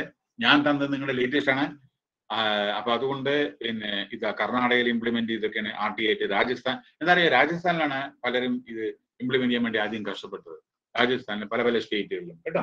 ഒരു മിനിറ്റ്. മേജർ എക്കണോമിക് ഇലക്ഷൻ, പിന്നെ ഫ്രീഡം, ഇത് ഇന്ത്യൻ പാർലമെന്റ്, ഇത് കേട്ടാൽ മതി നിങ്ങൾക്ക്. ബാക്കി ഹിസ്റ്ററി എന്തിനാണോ നമുക്ക് അപ്പം തന്നെ പേരെ കുഴിയേണ്ട ആവശ്യം എന്താ? ബാക്കിയുള്ള ചരിത്ര പറയുന്നത്. ഇന്നാൾ ഇന്നത് പറഞ്ഞു, ഇന്നാൾ ഇന്നത് പറഞ്ഞു, ഇന്ന ചന്ദ്രശേഖർ ഗവൺമെന്റ് ഇത് പറഞ്ഞു, VP സിംഗ് ഗവൺമെന്റ് അത് പറഞ്ഞു, മൊറാർജി ദേശായി ഇത് പറഞ്ഞു, അങ്ങനെ. അത് പോട്ടെ, അവസാനം എന്താ ഇത് കേട്ടോളൂ. 12/10/2005 നമ്മുടെ ഇന്ത്യൻ പാർലമെന്റ് പിന്നെ ഇത് എഫക്റ്റീവ് ആക്കി. അതിന്റെ മുഴുവൻ ഡീറ്റെയിൽ ആണ് നിങ്ങളുടെ അടുത്ത് ഇപ്പൊ അവതരിപ്പിച്ചത്. ടൈം ലിമിറ്റ് പറഞ്ഞു, ഫീസ് പറഞ്ഞു, ഡെഫിനിഷൻ പറഞ്ഞു, ഡിസ്ക്ലോസർ പറഞ്ഞു, അതായത് ഓത്ത് പറഞ്ഞു കഴിഞ്ഞു, ഇൻഫർമേഷൻ എന്താണ്, കമ്മീഷൻ എന്താണ്, പെനാൽറ്റി എന്താണ്, സെൻട്രൽ കമ്മീഷണർ എന്താണ്, ഇൻഫർമേഷൻ കമ്മീഷണറെ പറ്റി പറഞ്ഞു. നിങ്ങൾ ബുക്കിലത്തെ ഉള്ളതാണത്. സ്റ്റേറ്റിന്റെ ചീഫിന്റെ പറഞ്ഞു, സ്റ്റേറ്റിന്റെ ഇൻഫർമേഷൻ കമ്മീഷണർ പറഞ്ഞു, ശമ്പളം പറഞ്ഞു, അപ്പോയിന്റ് ചെയ്യുന്ന ആരാ പറഞ്ഞു, കമ്മിറ്റി പറഞ്ഞു, ഇല്ലേ? എല്ലാ കമ്മിറ്റിയുടെ മെമ്പേഴ്സിന്റെ കാര്യങ്ങൾ പറഞ്ഞില്ലേ? പിന്നെ വേറെ കാര്യം വേറെന്താ? PIO so public data innovation so official secret. പിന്നെ ചില കാര്യങ്ങൾ ഒഫീഷ്യൽ സീക്രട്ട് ആക്ടും എവിഡൻസ് ആക്ടും ചില കാര്യങ്ങൾ നമുക്ക് കിട്ടില്ല, ബാക്കിയുള്ള എല്ലാ കാര്യങ്ങളും കിട്ടും. പിന്നെ ഇവിടെ പറയാനുള്ളത് നമ്മുടെ great ജുറിസ്റ്റ് judge Krishna Iyer played Krishnaiyer played an effective role to implement this type of right to information. വളരെ സിഗ്നിഫിക്കന്റ് റോളാണ്. അതായത് ജനങ്ങൾക്ക് ആവശ്യമുള്ളത് കൊടുക്കണം, ജനങ്ങൾ അറിയണം, ഡെമോക്രസി എന്നാലേ ഫ്ലറിഷ് ചെയ്യൂ, ട്രാൻസ്പെറന്റ് ആയിരിക്കണം. ഇതില് ഇദ്ദേഹത്തിന്റെ എന്താ പറയുക, കൃഷ്ണയ്യർ നോ റീപ്ലേസ്മെന്റ്. അദ്ദേഹം വളരെയധികം പബ്ലിക് ലിറ്റിഗേഷൻ അതിലൊക്കെ അയാളുടെ റോള് വളരെയധികം ഉണ്ടായില്ലേ, മനസ്സിലായില്ലേ? കൃഷ്ണയ്യരുടെ ബുക്കാണ് നമ്മുടെ ready റെക്കണർ for low student. Please remember that. അയാളുടെ ജഡ്ജ്മെന്റ്, ഓരോ ജഡ്ജ്മെന്റും ശശി തരൂരിന്റെ ബുക്ക് മാതിരിയാണ്, മനസ്സിലായില്ലേ? വളരെ ബ്യൂട്ടിഫുൾ ആയിട്ടുള്ള ഇതാണ് അയാളുടെ പ്രവണത. ഇന്ത്യ മുഴുവൻ അംഗീകരിക്കുന്നതാണ്, നമ്മുടെ കേരളത്തിന്റെ അഭിമാനകരമായിട്ടുള്ള ഇതാണ്. അദ്ദേഹം ഇതിനെ പറ്റിയിട്ട് വളരെയധികം പറഞ്ഞിട്ടുണ്ട്. ജസ്റ്റിസ് കൃഷ്ണയ്യർ 1985, അതായത് എല്ലാ കമ്മീഷനും ഇതേമാതിരി ഇൻഫർമേഷൻ ജനങ്ങൾക്ക് കൊടുക്കണം, ബോണോഫൈഡ് ആയിരിക്കണം, ട്രാൻസ്പെറന്റ് ആയിരിക്കണം, പിന്നെ ഒഫീഷ്യൽ സീക്രട്ട് ആക്ടിനെ പറ്റി പറഞ്ഞു, ഫോർമുലേഷൻ പറഞ്ഞു. So the mere conclusion of right information, I think ഇതിനെപ്പറ്റി കുറെ ഞാൻ പറഞ്ഞു. Conclusion of the right to information without changing the prevalent style of government would make the ensure exercise futile. അതായത് ഇത് നൽകണതിന്റെ ഉദ്ദേശശുദ്ധി എന്താണെന്ന് ആദ്യം മനസ്സിലാക്കണം. അത് ജനങ്ങൾക്ക് നന്മ, സംസ്ഥാനത്തിന് നന്മ, എക്കണോമി സ്റ്റെബിലൈസ് ചെയ്യാൻ വേണ്ടിയിട്ടൊക്കെ പലതും മനസ്സിലായോ? ഇപ്പൊ ഞാൻ ഒരു ചെറിയ ഉദാഹരണം പറയാം. നോക്കൂ, നമ്മുടെ ഇന്നലെ മിഞ്ഞാന്നത്തെ ഉമ്മൻചാണ്ടിയുടെ ഒരു ബുക്ക് പബ്ലിഷ് ചെയ്തിട്ടുണ്ടായിരുന്നു. അതിൽ എല്ലാവരും തോമസ് ഐസക്ക്, നമ്മുടെ സതീശൻ, അതേമാതിരി നമ്മുടെ സുധാകരൻ, ഇവരൊക്കെ അറ്റൻഡ് ചെയ്ത്, പലരും അറ്റൻഡ് ചെയ്തു, ഹസൻ, ഇവരൊക്കെ അറ്റൻഡ് ചെയ്തു. അതിലൊരു വേർഡ് ഉണ്ട്, ഒരു sentence. Thomas Isaac is A doctorate, ഈ ഫൈനാൻസ് മിനിസ്റ്റർ ഓഫ് കേരള, പണ്ടത്തെ അദ്ദേഹം ഒരു കാര്യം പറഞ്ഞു. എനിക്ക് കിബിയിൽ എപ്പോഴും എന്നെ എല്ലാവരും കുറ്റം പറഞ്ഞതാണ്, പക്ഷെ ഉമ്മൻചാണ്ടി സാർ മാത്രം എന്നെ കുറ്റം പറഞ്ഞിട്ടുണ്ടായിരുന്നില്ല. ഒരേ ഒരു ചോദ്യമാണ് എൻ്റെ 5-8 കൊല്ലം ഫൈനാൻസ് മിനിസ്റ്റർ ആയ സമയത്ത് ഒരേ ഒരു 5-10 കൊല്ലം പറഞ്ഞു. ഒരു ചോദ്യം ഉമ്മൻചാണ്ടി സാറ് ചോദിച്ചു. ആ ചോദ്യം അദ്ദേഹത്തിന് മാത്രമേ ചോദിക്കാൻ പറ്റൂ. എന്താണെന്നറിയാമോ? മറ്റുള്ളവർ കിബിയെ പറ്റിയിട്ട് പലതും പറഞ്ഞു, പക്ഷേ ഉമ്മൻചാണ്ടി 5-8 കൊല്ലത്തിൽ എത്ര ഫൈനാൻസ് മിനിസ്റ്റർ ആയാലോ, ആദ്യത്തെ ടൈം, രണ്ടാമത്തെ ടൈം, അച്യുതാനന്ദന്റെ മന്ത്രിസഭയിലും മറ്റൊക്കെ ആയാലും അയാള്, പിണറായി വിജയന്റെ ഫസ്റ്റിലും ഒക്കെ ആണല്ലോ. അപ്പൊ 5-10 ആയതുകൊണ്ട് അല്ലെ, 5-10 ഈ 10 വർഷത്തിന്റെ ഉള്ളില് ഉമ്മൻചാണ്ടി ഒരേ ഒരു ചോദ്യമാണ് കിബിയെ പറ്റി ചോദിക്കുന്നത്. അയാൾ പറയാ, അപ്പോ തോമസ് ഐസക് ഉമ്മൻചാണ്ടിയുടെ മുമ്പിൽ വെച്ചിട്ടാണ് പറയുന്നത്, only Oommen Chandy can ask such question. എന്താ ചോദിച്ചേ? കിബി നല്ലതാണ്, ഇൻഫ്രാസ്ട്രക്ചർ ഫെസിലിറ്റീസ് എല്ലാം പ്രൊവൈഡ് ചെയ്യാൻ ഫണ്ട് വേണം, ശരിയാണ്. പക്ഷേ എന്റെ ഒരു suggestion, there is no provision for audit. Audit അത്യന്താപേക്ഷിതമാണ്. ഫണ്ട് എങ്ങനെയാണ് ഓരോരോ പ്രൊജക്റ്റിനും അതിനേതാണ് യൂട്ടിലൈസ് ചെയ്ത്, എക്സസ് ആണോ, അത് എങ്ങനെയാണ് പോകുന്നത്, ഡൈവേർഷൻ ഉണ്ടോ, ഇതെല്ലാം ഓഡിറ്റിലൂടെ സാധിക്കൂ, എങ്കിലേ ഇതിന്റെ ഫ്യൂച്ചർ ഉണ്ടാവൂ എന്ന് ഉമ്മൻചാണ്ടി പറഞ്ഞു. അതാണ് പറയുന്നത് തോമസ് ഐസക്. ഞാനൊരു എക്കണോമിക്സ്റ്റ് ആണെങ്കിലും അദ്ദേഹത്തിന്റെ അഭിപ്രായം വളരെ വാല്യുബിൾ ആയിരുന്നു. അത് അയാൾക്കേ പറയാൻ പറ്റും, because India of vast parliamentary experience. അപ്പൊ നമ്മൾ ശ്രദ്ധിക്കണം എന്താ വെച്ചാൽ, പിന്നെ here present scenario by the political will reluctant to attitude. ചിലവരുണ്ടല്ലോ ഈ ബ്യൂറോക്രസി കൊടുക്കാൻ, ചിലപ്പോ ഇതിന്റെ സംഭവം അറിയോ, ബ്യൂറോക്രാസി കൊടുക്കുമായിരുന്നില്ല പണ്ട്. ഒരു ഇൻഫർമേഷൻ ചോദിച്ചാലും കൊടുക്കുക, നാളെ വാ, മറ്റന്നാ വാ, ഇപ്പൊ പറ്റില്ല. അതന്നെ ഇപ്പൊ കലക്ടറേറ്റ് എടുത്തോ വേറെ എവിടെയെങ്കിലും പോയി ആ ഇൻഫർമേഷൻ തരില്ല, നാളെ വാ, മറ്റന്നാ വാ, അങ്ങനെ ഒരു മാസം ഇപ്പൊ പറ്റില്ല എന്നാ ഞാൻ പറഞ്ഞത്. ഇത് വന്നതിന്റെ ശേഷം ഉണ്ടല്ലോ, അപ്പൊ നിങ്ങൾ ആലോചിച്ച് നോക്കൂ, ജസ്റ്റ് ഈ മുല്ലപ്പെരിയാറിന്റെ നെക്സ്റ്റ് ഡേ ആണ് അസംബ്ലിയിൽ കിട്ടിയ പേപ്പേഴ്സ് മുഴുവൻ കിട്ടിയത്. ഇങ്ങനെ നോക്കൂ, കംപ്ലീറ്റ് ആ ഓരോരോ സെക്രട്ടറി സൈൻ ചെയ്ത പേപ്പറാണ് കിട്ടിയെന്ന്. അതാണ് നമ്മുടെ ഡെമോക്രസി. നോക്കൂ, അപ്പൊ അതിന്ന് നമ്മുടെ വന്ന വീഴ്ചകൾ ഉണ്ടെങ്കിൽ അത് മനസ്സിലാക്കാൻ റെക്ടിഫൈ ചെയ്യാൻ ഉടനടി chief minister stop that order for cutting trees. Okay, ഇതാണ്. അപ്പൊ നമ്മുടെ സ്റ്റേറ്റിനത് അതൊരു പ്രയോജനമായിട്ടല്ലേ വരാം. അപ്പൊ എക്കണോമി ആയിക്കോട്ടെ എന്തായിക്കോട്ടെ ഇത്തരത്തിലുള്ള ഇൻഫർമേഷൻ നമ്മളെ വളരെയധികം സേവ് ചെയ്യുന്നുണ്ട്. Okay, this is more so country like India.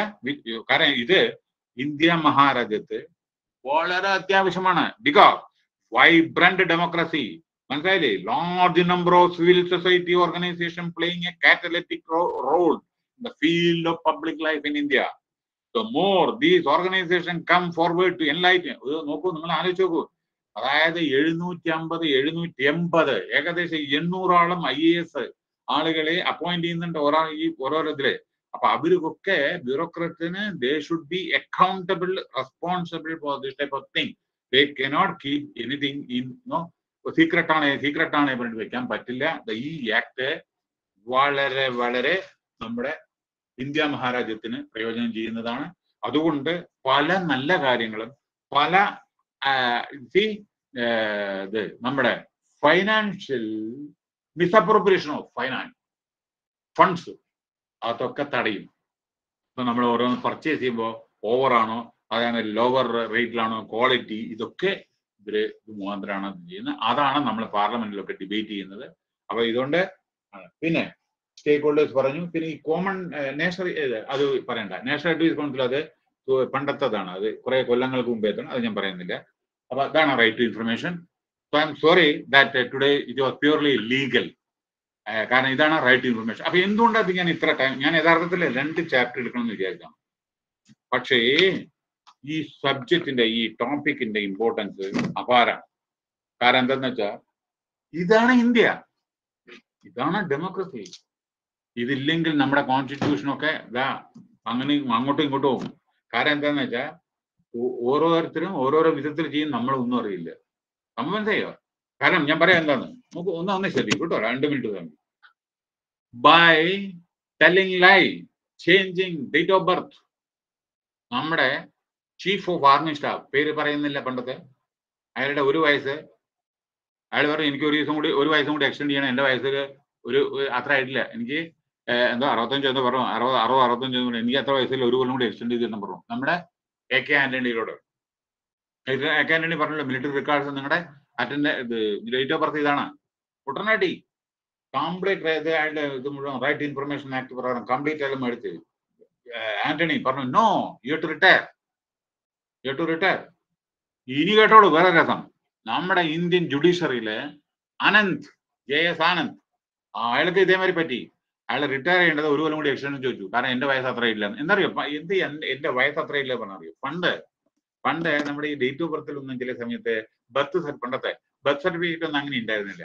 അത് മാത്രമല്ല, ചില ഈ പീപ്പിൾ, ഞാൻ റിക്രൂട്ട്മെന്റ് ഹാൻഡിൽ ചെയ്ത സമയത്ത് ചണ്ഡീഗഡില് those are coming from Bihar, there is no date of birth. ഞാൻ ചോദിക്കുക, ഞാൻ നിന്റെ ഡേറ്റ് ഓഫ് ബർത്ത് എന്താ? ആരും ഇഷ്ടമുള്ളതാണ് കിട്ടുള്ളൂ. ഓരോ വലത്തില് അവർക്കറിയില്ല അവരുടെ ഡേറ്റ് ഓഫ് ബർത്ത്. അപ്പൊ എന്താ പ്രശ്നം അറിയോ? നമ്മൾ അബദ്ധത്തിലിട്ടാൽ 1 കൊല്ലം മുമ്പേ റിട്ടയർ ചെയ്യേണ്ട ആള് ചിലപ്പോ 1 കൊല്ലം കഴിഞ്ഞിട്ട് റിട്ടയർ ചെയ്യും. ഇങ്ങനെയൊക്കെയുള്ള സംഭവങ്ങൾ വരും. അപ്പൊ അതൊക്കെ ഈ റൈറ്റ് ഇൻഫർമേഷൻ ആണ് നമ്മൾ പിടിക്കുന്ന എല്ലാ.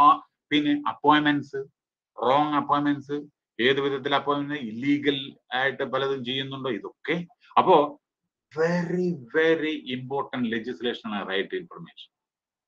ഈ ഇൻഫർമേഷൻ എല്ലാ വിധത്തിലുള്ള corruption, to a certain extent, I am not telling that corruption. India is a country, one of the worst country in the world as regard corruption is concerned. മനസ്സിലായില്ലേ? Near to Pakistan ഒരു വ്യത്യാസമില്ല. മനസ്സിലായില്ലേ? ഈ അതില് നമ്മൾ കണ്ടുപിടിക്കാൻ ഇതേ കുറച്ചെങ്കിലും സഹായിക്കുന്നുള്ളൂ എന്നാണ് ഞാൻ പറയുന്നത്. ഇതില്ലെങ്കിലുള്ള സ്ഥിതി എന്താണ് അതുകൂടെ ആലോചിക്കൂ. ആർക്കും ഇപ്പൊ ലൈഫ് പദ്ധതി ഇവിടെ മനസ്സിലായില്ലേ? ഞാൻ ഇപ്പൊ ആരും ചെയ്തു എന്നല്ല ഞാൻ പറയുന്നത് കേട്ടോ. ഓരോരോ കാര്യത്തിലും ഇതേമാതിരി പല കാര്യങ്ങളും അല്ലെങ്കിൽ നമുക്ക് ഡേഞ്ചറസ് ആയിട്ട് പല വിധത്തിൽ പരിണമിക്കും. CAG റിപ്പോർട്ടുണ്ട്, അവർ പോയിന്റ് ഔട്ട് ചെയ്യുന്നുണ്ട് പല കാര്യങ്ങളും. അപ്പൊ ഇതൊക്കെ നമ്മൾ ഇതൊരു അൾട്ടിമേറ്റ് എന്താണെന്ന് അറിയോ? നമ്മൾ ഒരാൾ ഇൻഡിവിജ്വൽ ആയിട്ട് ഇത് ക്രിട്ടിസൈസ് ചെയ്യല്ല. V R human beings, we may commit mistake, but we should try to rectify. അതാണ് പറയുന്നത്. We may commit mistake, no problem at all, but we should not repeat it. കാരണം റിപ്പീറ്റ് ചെയ്യുമ്പോൾ അത് വളരെ financial implication ഉണ്ടാകും. അതാണ്. പിന്നെ അതേമാതിരി ഇപ്പൊ നമ്മൾ ഈ ബഡ്ജറ്റ് ഇതേമാതിരിയുള്ള ഓരോ ഇതുണ്ടല്ലോ, അത് എത്ര നമ്മൾ സ്പെൻഡ് ചെയ്തു, അതൊക്കെ റൈറ്റ് ടു ഇൻഫർമേഷൻ ആണ് പലതും കിട്ടുന്നത്. നമുക്ക് റെയിൽവേയുടെ കാര്യങ്ങൾ പലതും നമുക്ക് കിട്ടുന്നത് റൈറ്റ് ടു ഇൻഫർമേഷൻ പ്രകാരം. അപ്പൊ നമുക്ക് എക്സാക്ട് ഡീറ്റെയിൽ നമുക്ക് കിട്ടും. പിന്നെ വേറെ ഒരു കാര്യം കൂടി ഞാൻ പറയാം. റൈറ്റ് ടു ഇൻഫർമേഷനിലെ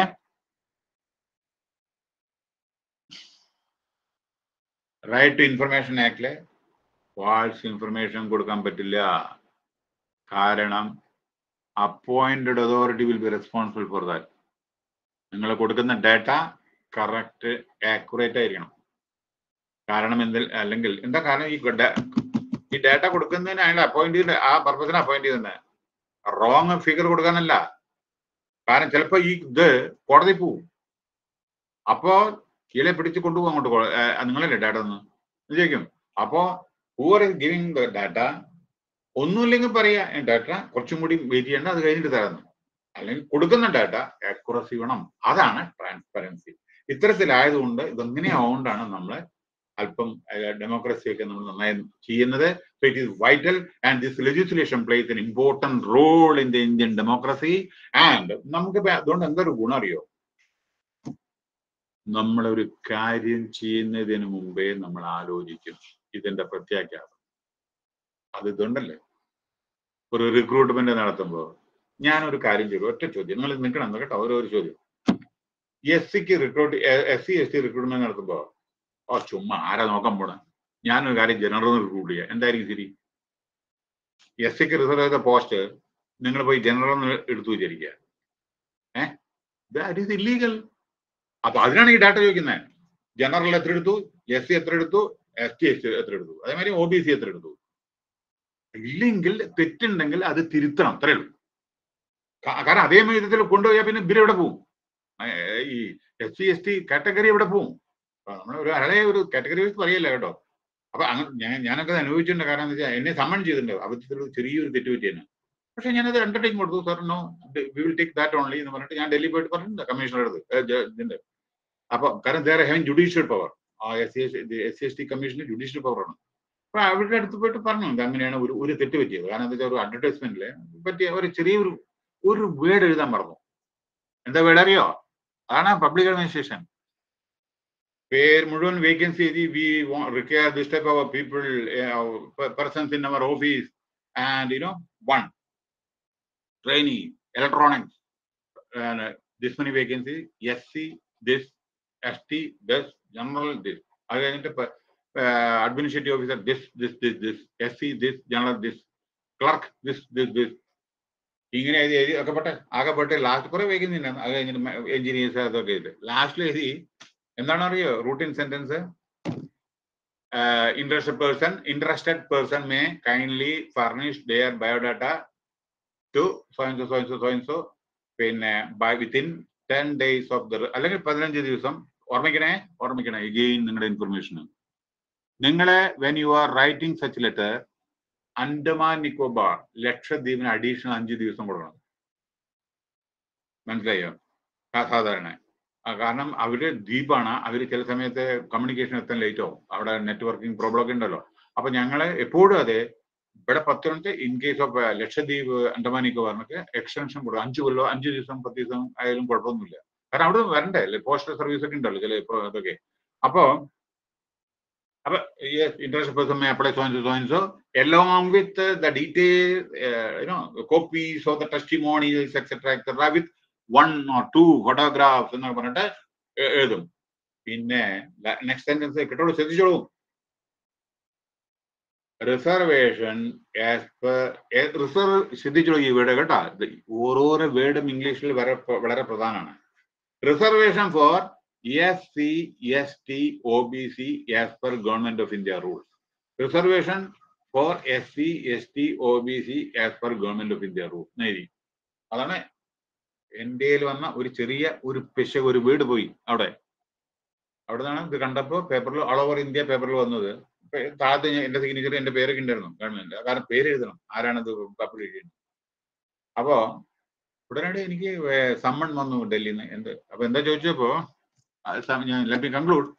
റീസൺ എന്താണെന്ന് വെച്ചാൽ നിങ്ങൾ എന്താ സെന്റൻസ് ചെയ്ത് ലാസ്റ്റ് എന്നോട് ചോദിച്ചതാണ് commissioner. Reservation four SC ST OBC as per government officer. What about physically handicapped? അന്ന് ഫിസിക്കലി ഹാൻഡിക്യാപ്ഡ് ആണ്. അവർക്ക് നിങ്ങൾ എന്താ എഴുതാഞ്ഞെന്ന്? അവർ ഗവൺമെന്റ് റൂൾസ് ഇല്ലേ? അവർക്ക് റിസർവ് ചെയ്തില്ലേ സീറ്റ്? എന്തുകൊണ്ട് ഇതിലാണ്? എന്നിട്ട് അപ്പൊ ഞാൻ പറഞ്ഞു അത് എൻ്റെ വന്നിട്ട് തെറ്റാണ്. എന്നിട്ട് ഞാൻ ഒരു അണ്ടർടേക്കിംഗ് കൊടുത്തു. വളരെ നല്ലൊരു സ്ത്രീയായിരുന്നു ജഡ്ജ്. ഞാൻ പറഞ്ഞു ഇത് ഞങ്ങളുടെ ആൾറെഡി ഉണ്ട്, എൻ്റെ ഒരു പിഴക് വന്നതാണ്, പണ്ടത്തെ അതിനായിട്ട് കോപ്പി ചെയ്തു എന്ന് മാത്രമേ ഉള്ളൂ. പക്ഷെ recruitment is not over. I assure you that I will take from this particular group and I will inform you the details later on. I hear ഞാൻ അണ്ടർടേക്കിംഗ് തരണം എന്ന് പറഞ്ഞു. ഇതൊക്കെയാണ് നമ്മൾ ശ്രദ്ധിക്കേണ്ടത്. അതല്ലെങ്കിൽ നമ്മൾ ഇത് ചെയ്തിട്ടില്ലെങ്കിൽ ചിലപ്പോ ത്രൂ ഈ റൈറ്റ് ഇൻഫർമേഷൻ ആക്ട് പ്രകാരം നമ്മളോട് ചോദിക്കാം, നമ്മൾ ഇതിന്റെ റിപ്ലൈ കൊടുക്കേണ്ടി വരും. അപ്പൊ എന്താ ഇതിന് അർത്ഥം അറിയോ? തെറ്റുകൾ ചിലപ്പോൾ വരും, അത് തിരുത്തപ്പെടണം. തെറ്റുകൾ എവിടെ വന്ന് നാട്ടുകാർ അറിയണം, ട്രാൻസ്പെറൻസി വരണം. Because we are responsible to the society. അതാണ് ഡെമോക്രസിയുടെ beauty. Thank you very much. So എന്തെങ്കിലും ഡൗട്ട് ഉണ്ടെങ്കിൽ ചോദിക്കൂ. ഞാൻ ആക്ച്വലി ഇന്ന് 2 യൂണിറ്റ് എടുക്കണം എന്ന് വിചാരിച്ചാൽ, പക്ഷേ ഇത് ലോ മാറ്റേഴ്സ് ആയതുകൊണ്ട് അങ്ങനെ പോകാൻ പറ്റില്ല. So I am sorry that I could complete only 1 unit instead of 2 because the matter is like the ലോയിൽ അങ്ങനെ ഓടാൻ പറ്റില്ല. അപ്പൊ ഡീറ്റെയിൽസ് മുഴുവൻ പറഞ്ഞല്ലാണ്ട് കോൺസ്റ്റിറ്റ്യൂഷൻ പറയാണ്ട്. So then only that will help you. My intention is to up to date your knowledge actually in the particular ആക്ടിനെ പറ്റിയിട്ട്. അതല്ലാതെ ഓടി പോയി നമ്മൾ എന്തെങ്കിലും എടുത്തിട്ട് പ്രയോജനമില്ലല്ലോ. You should become a thorough professional. That is the ultimate objective. So, let me conclude. So, any doubt if you are having, kindly ask, please. Okay, Suresh Nair. നോക്കൂ, ഈ top secret പറഞ്ഞാൽ മിലിറ്ററി ഓപ്പറേഷൻസ് ആണ്. അത് നമുക്ക് ഉപയോഗിക്കാൻ അത് നമുക്കൊന്നും കിട്ടില്ല. അതുമാതിരി ഇപ്പോൾ നമ്മള് ഏതെങ്കിലും ഒരു ലെറ്റർ എഴുതുമ്പോൾ, ഇപ്പോൾ one student learner asked me what is difference between top secret and secret. Top secret only military operations. നമ്മൾ ഒരു ലെറ്ററിലും ടോപ്പ് സീക്രട്ട് ഒന്നും എഴുതാൻ പാടില്ല. അത് നിയമത്തിന് എതിരാണ് ശരിക്കും. കാരണം അതായത് ഈ മിലിറ്ററി ഓപ്പറേഷനിൽ ഗവൺമെന്റ് യൂസ് ചെയ്യുന്നതാണ്. അതായത് one general to another general, അത് കംപ്ലീറ്റ് അത് മറ്റുള്ളവരെ ഓപ്പൺ ചെയ്യാൻ പറ്റില്ല. ടോപ്പ് സീക്രട്ട് എന്ന് എഴുതി വെച്ചാൽ ഒരാളും ആ ഇൻഡിവിജ്വൽ അല്ലാതെ ആ കവർ തുറക്കാൻ പാടില്ല. സാധാരണ നമ്മൾ പ്രൈവറ്റ് കമ്പനികളൊന്നും അത് ഉപയോഗിക്കില്ല. സെൻട്രൽ ഗവൺമെന്റിലോ മാത്രമേ ഇത് ഉപയോഗിക്കൂ, അല്ലെങ്കിൽ സ്റ്റേറ്റ് ഗവൺമെന്റ് ചില particular department ഉപയോഗിക്കൂ. Generally this is use. അതായത് മിലിറ്ററി മൂവ്മെന്റ് അതൊക്കെയാണ് നമ്മൾ കാണിക്കുന്നത്. വളരെ സീക്രട്ട് ആയിട്ടുള്ള കാര്യങ്ങളാണത്. അതാണ് ഇത്. അത് അയക്കേണ്ട വിധമുണ്ട്.